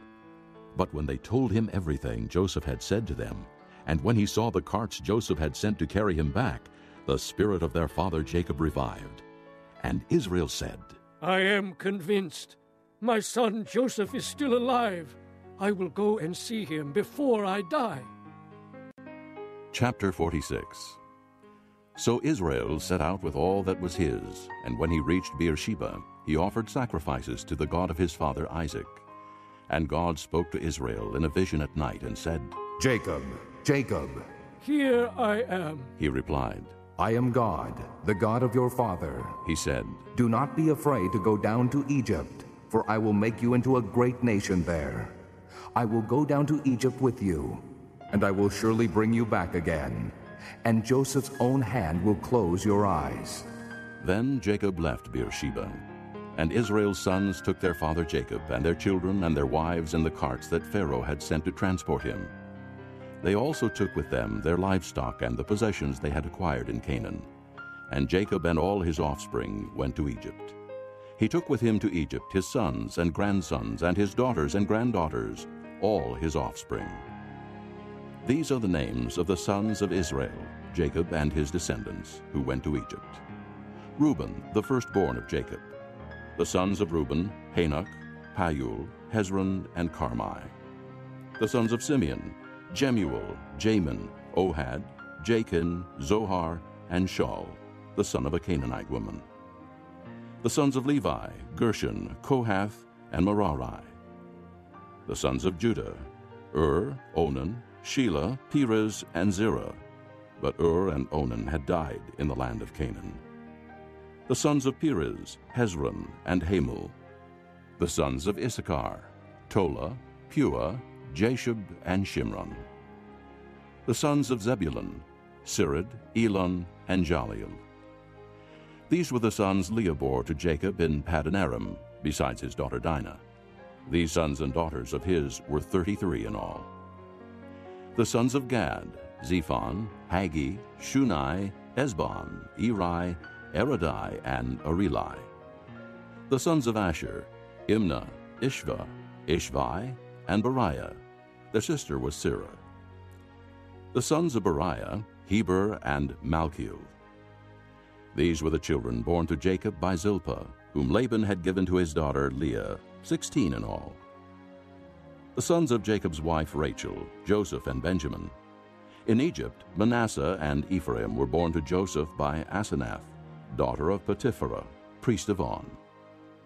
The sons of Benjamin, Bela, Becher, Ashbel, Jerah, Naaman, Ehi, Rosh, Muppim, Huppim, and Ard. These were the sons of Rachel, who were born to Jacob, 14 in all. The son of Dan, Hushim. The sons of Naphtali, Jaziel, Guni, Jezer, and Shillem. These were the sons born to Jacob by Bilhah, whom Laban had given to his daughter Rachel, 7 in all. All those who went to Egypt with Jacob, those who were his direct descendants, not counting his sons' wives, numbered 66 persons. With the 2 sons who had been born to Joseph in Egypt, the members of Jacob's family which went to Egypt were 70 in all.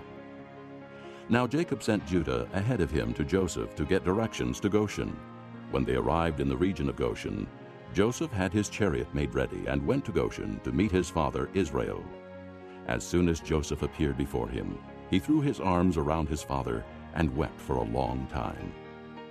Israel said to Joseph, "Now I am ready to die, since I have seen for myself that you are still alive."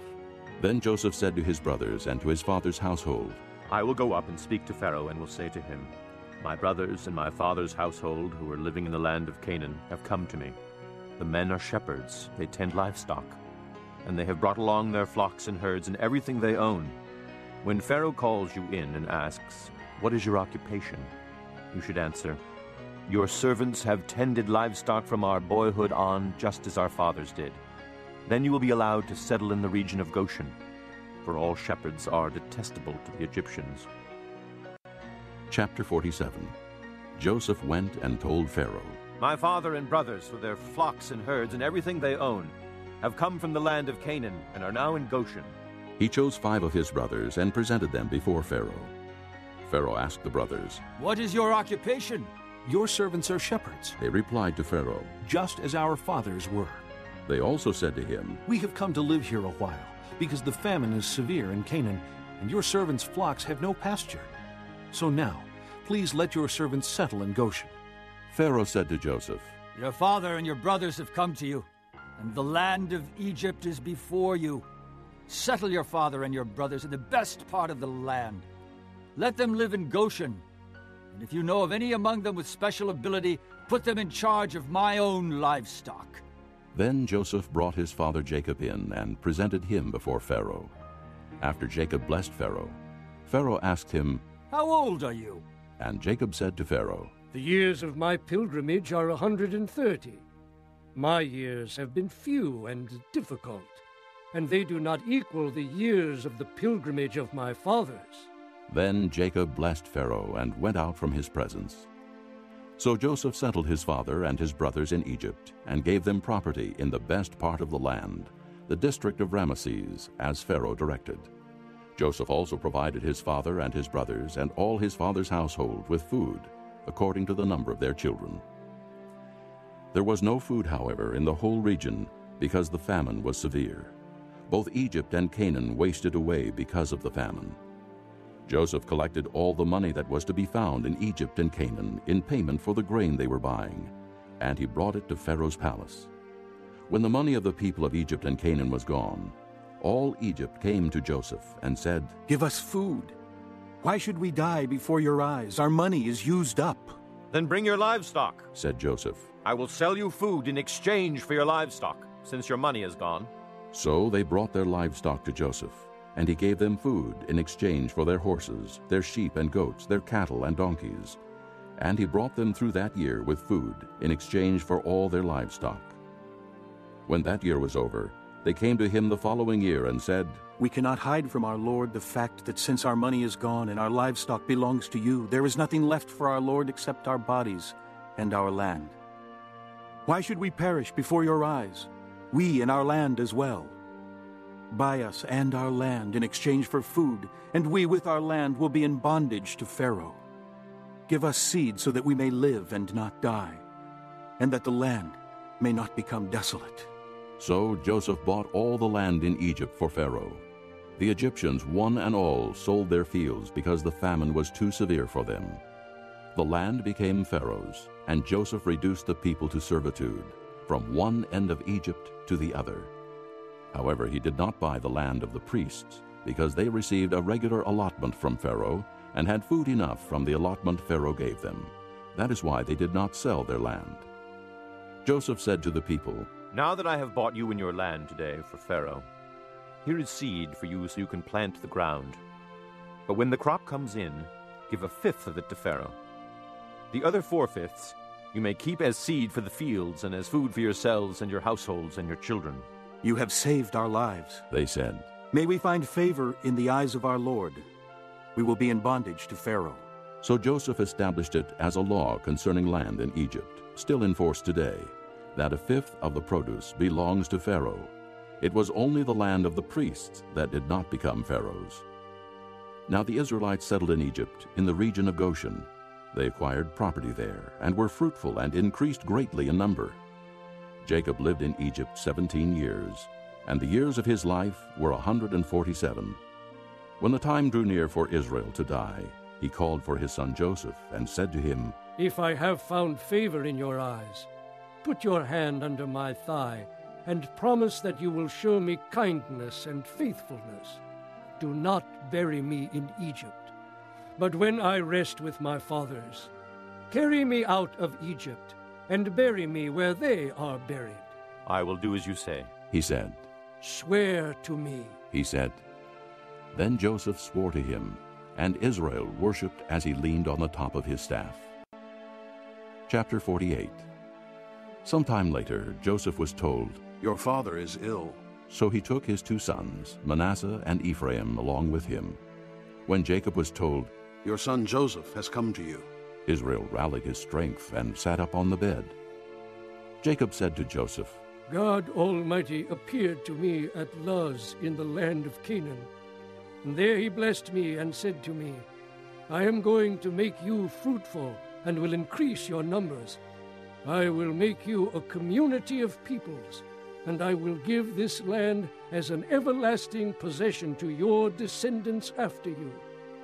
Now then, your 2 sons born to you in Egypt before I came to you here will be reckoned as mine. Ephraim and Manasseh will be mine, just as Reuben and Simeon are mine. Any children born to you after them will be yours. In the territory they inherit they will be reckoned under the names of their brothers. As I was returning from Paddan, to my sorrow Rachel died in the land of Canaan, while we were still on the way, a little distance from Ephrath. So I buried her there beside the road to Ephrath." That is Bethlehem. When Israel saw the sons of Joseph, he asked, "Who are these?" "They are the sons God has given me here," Joseph said to his father. Then Israel said, "Bring them to me so I may bless them." Now Israel's eyes were failing because of old age, and he could hardly see. So Joseph brought his sons close to him, and his father kissed them and embraced them. Israel said to Joseph, "I never expected to see your face again, and now God has allowed me to see your children too." Then Joseph removed them from Israel's knees and bowed down with his face to the ground. And Joseph took both of them, Ephraim on his right toward Israel's left hand, and Manasseh on his left toward Israel's right hand, and brought them close to him. But Israel reached out his right hand and put it on Ephraim's head, though he was the younger. And crossing his arms, he put his left hand on Manasseh's head, even though Manasseh was the firstborn.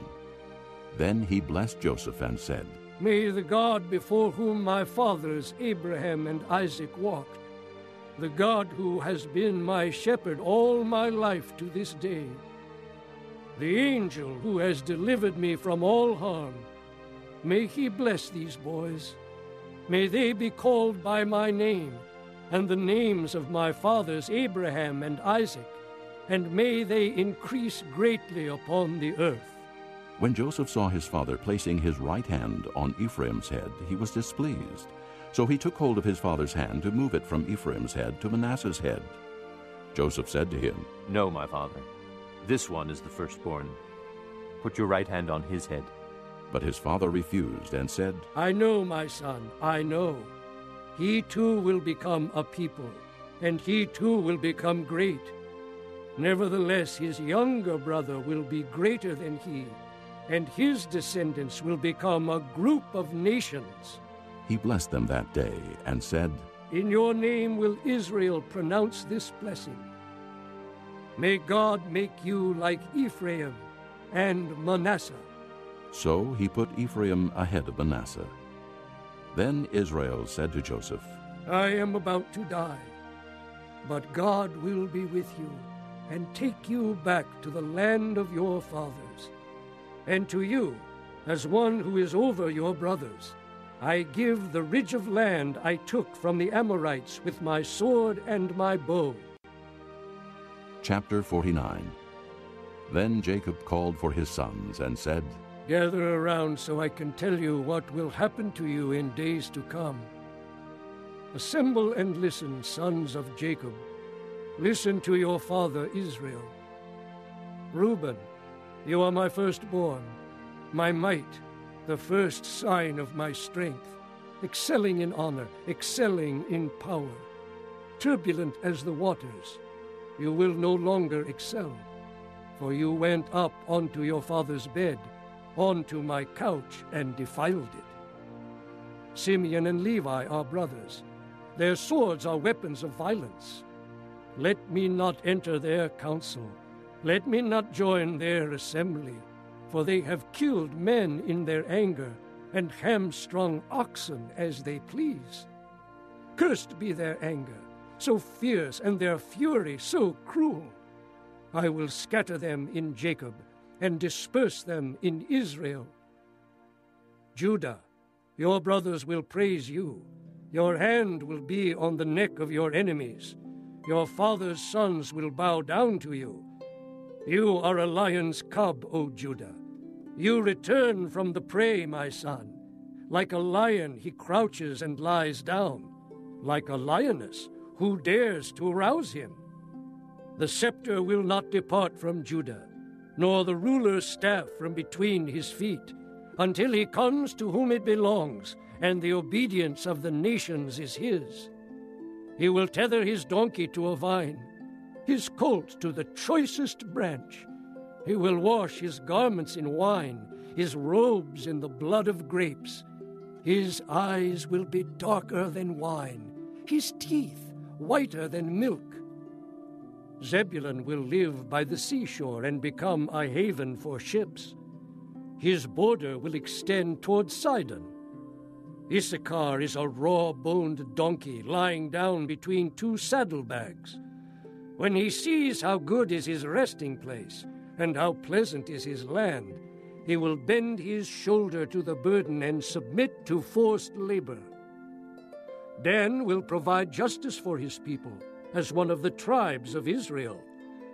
Dan will be a serpent by the roadside, a viper along the path that bites the horse's heels so that its rider tumbles backward. I look for your deliverance, O Lord. Gad will be attacked by a band of raiders, but he will attack them at their heels. Asher's food will be rich. He will provide delicacies fit for a king. Naphtali is a doe set free that bears beautiful fawns.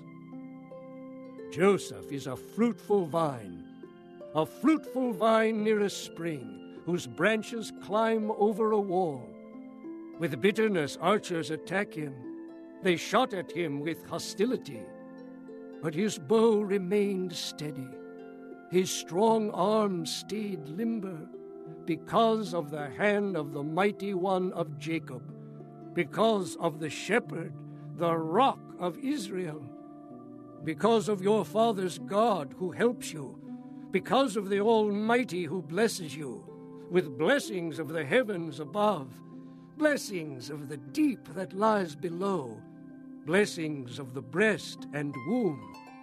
Your father's blessings are greater than the blessings of the ancient mountains, than the bounty of the age-old hills.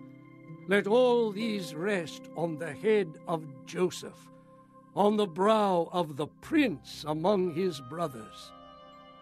Benjamin is a ravenous wolf. In the morning he devours the prey. In the evening he divides the plunder. All these are the 12 tribes of Israel, and this is what their father said to them when he blessed them, giving each the blessing appropriate to him. Then he gave them these instructions. I am about to be gathered to my people. Bury me with my fathers in the cave in the field of Ephron the Hittite, the cave in the field of Machpelah, near Mamre in Canaan, which Abraham bought as a burial place from Ephron the Hittite, along with the field. There Abraham and his wife Sarah were buried. There Isaac and his wife Rebekah were buried. And there I buried Leah. The field and the cave in it were bought from the Hittites. When Jacob had finished giving instructions to his sons, he drew his feet up into the bed, breathed his last, and was gathered to his people. Chapter 50. Joseph threw himself upon his father and wept over him and kissed him. Then Joseph directed the physicians in his service to embalm his father Israel. So the physicians embalmed him, taking a full 40 days, for that was the time required for embalming. And the Egyptians mourned for him 70 days. When the days of mourning had passed, Joseph said to Pharaoh's court, If I have found favor in your eyes, speak to Pharaoh for me. Tell him, My father made me swear an oath and said, I am about to die. Bury me in the tomb I dug for myself in the land of Canaan. Now let me go up and bury my father, then I will return. Pharaoh said, Go up and bury your father, as he made you swear to do. So Joseph went up to bury his father. All Pharaoh's officials accompanied him, the dignitaries of his court and all the dignitaries of Egypt, besides all the members of Joseph's household and his brothers, and those belonging to his father's household. Only their children and their flocks and herds were left in Goshen. Chariots and horsemen also went up with him. It was a very large company. When they reached the threshing floor of Atad, near the Jordan, they lamented loudly and bitterly, and there Joseph observed a 7-day period of mourning for his father. When the Canaanites who lived there saw the mourning at the threshing floor of Atad, they said, The Egyptians are holding a solemn ceremony of mourning. That is why that place near the Jordan is called Abel-Mizraim. So Jacob's sons did as he had commanded them. They carried him to the land of Canaan and buried him in the cave in the field of Machpelah near Mamre, which Abraham had bought as a burial place from Ephron the Hittite, along with the field. After burying his father, Joseph returned to Egypt, together with his brothers and all the others who had gone with him to bury his father. When Joseph's brothers saw that their father was dead, they said, What if Joseph holds a grudge against us and pays us back for all the wrongs we did to him? So they sent word to Joseph, saying, Your father left these instructions before he died. This is what you are to say to Joseph. I ask you to forgive your brothers the sins and the wrongs they committed in treating you so badly. Now, please forgive the sins of the servants of the God of your father. When their message came to him, Joseph wept. His brothers then came and threw themselves down before him. We are your slaves, they said. But Joseph said to them, Don't be afraid. Am I in the place of God? You intended to harm me, but God intended it for good, to accomplish what is now being done, the saving of many lives. So then don't be afraid. I will provide for you and your children. And he reassured them and spoke kindly to them. Joseph stayed in Egypt along with all his father's family. He lived 110 years and saw the third generation of Ephraim's children. Also the children of Machir, son of Manasseh, were placed at birth on Joseph's knees. Then Joseph said to his brothers, I am about to die, but God will surely come to your aid and take you up out of this land, to the land he promised on oath to Abraham, Isaac, and Jacob. And Joseph made the sons of Israel swear an oath and said, God will surely come to your aid, and then you must carry my bones up from this place. So Joseph died at the age of 110, and after they embalmed him, he was placed in a coffin in Egypt. This concludes Disc 3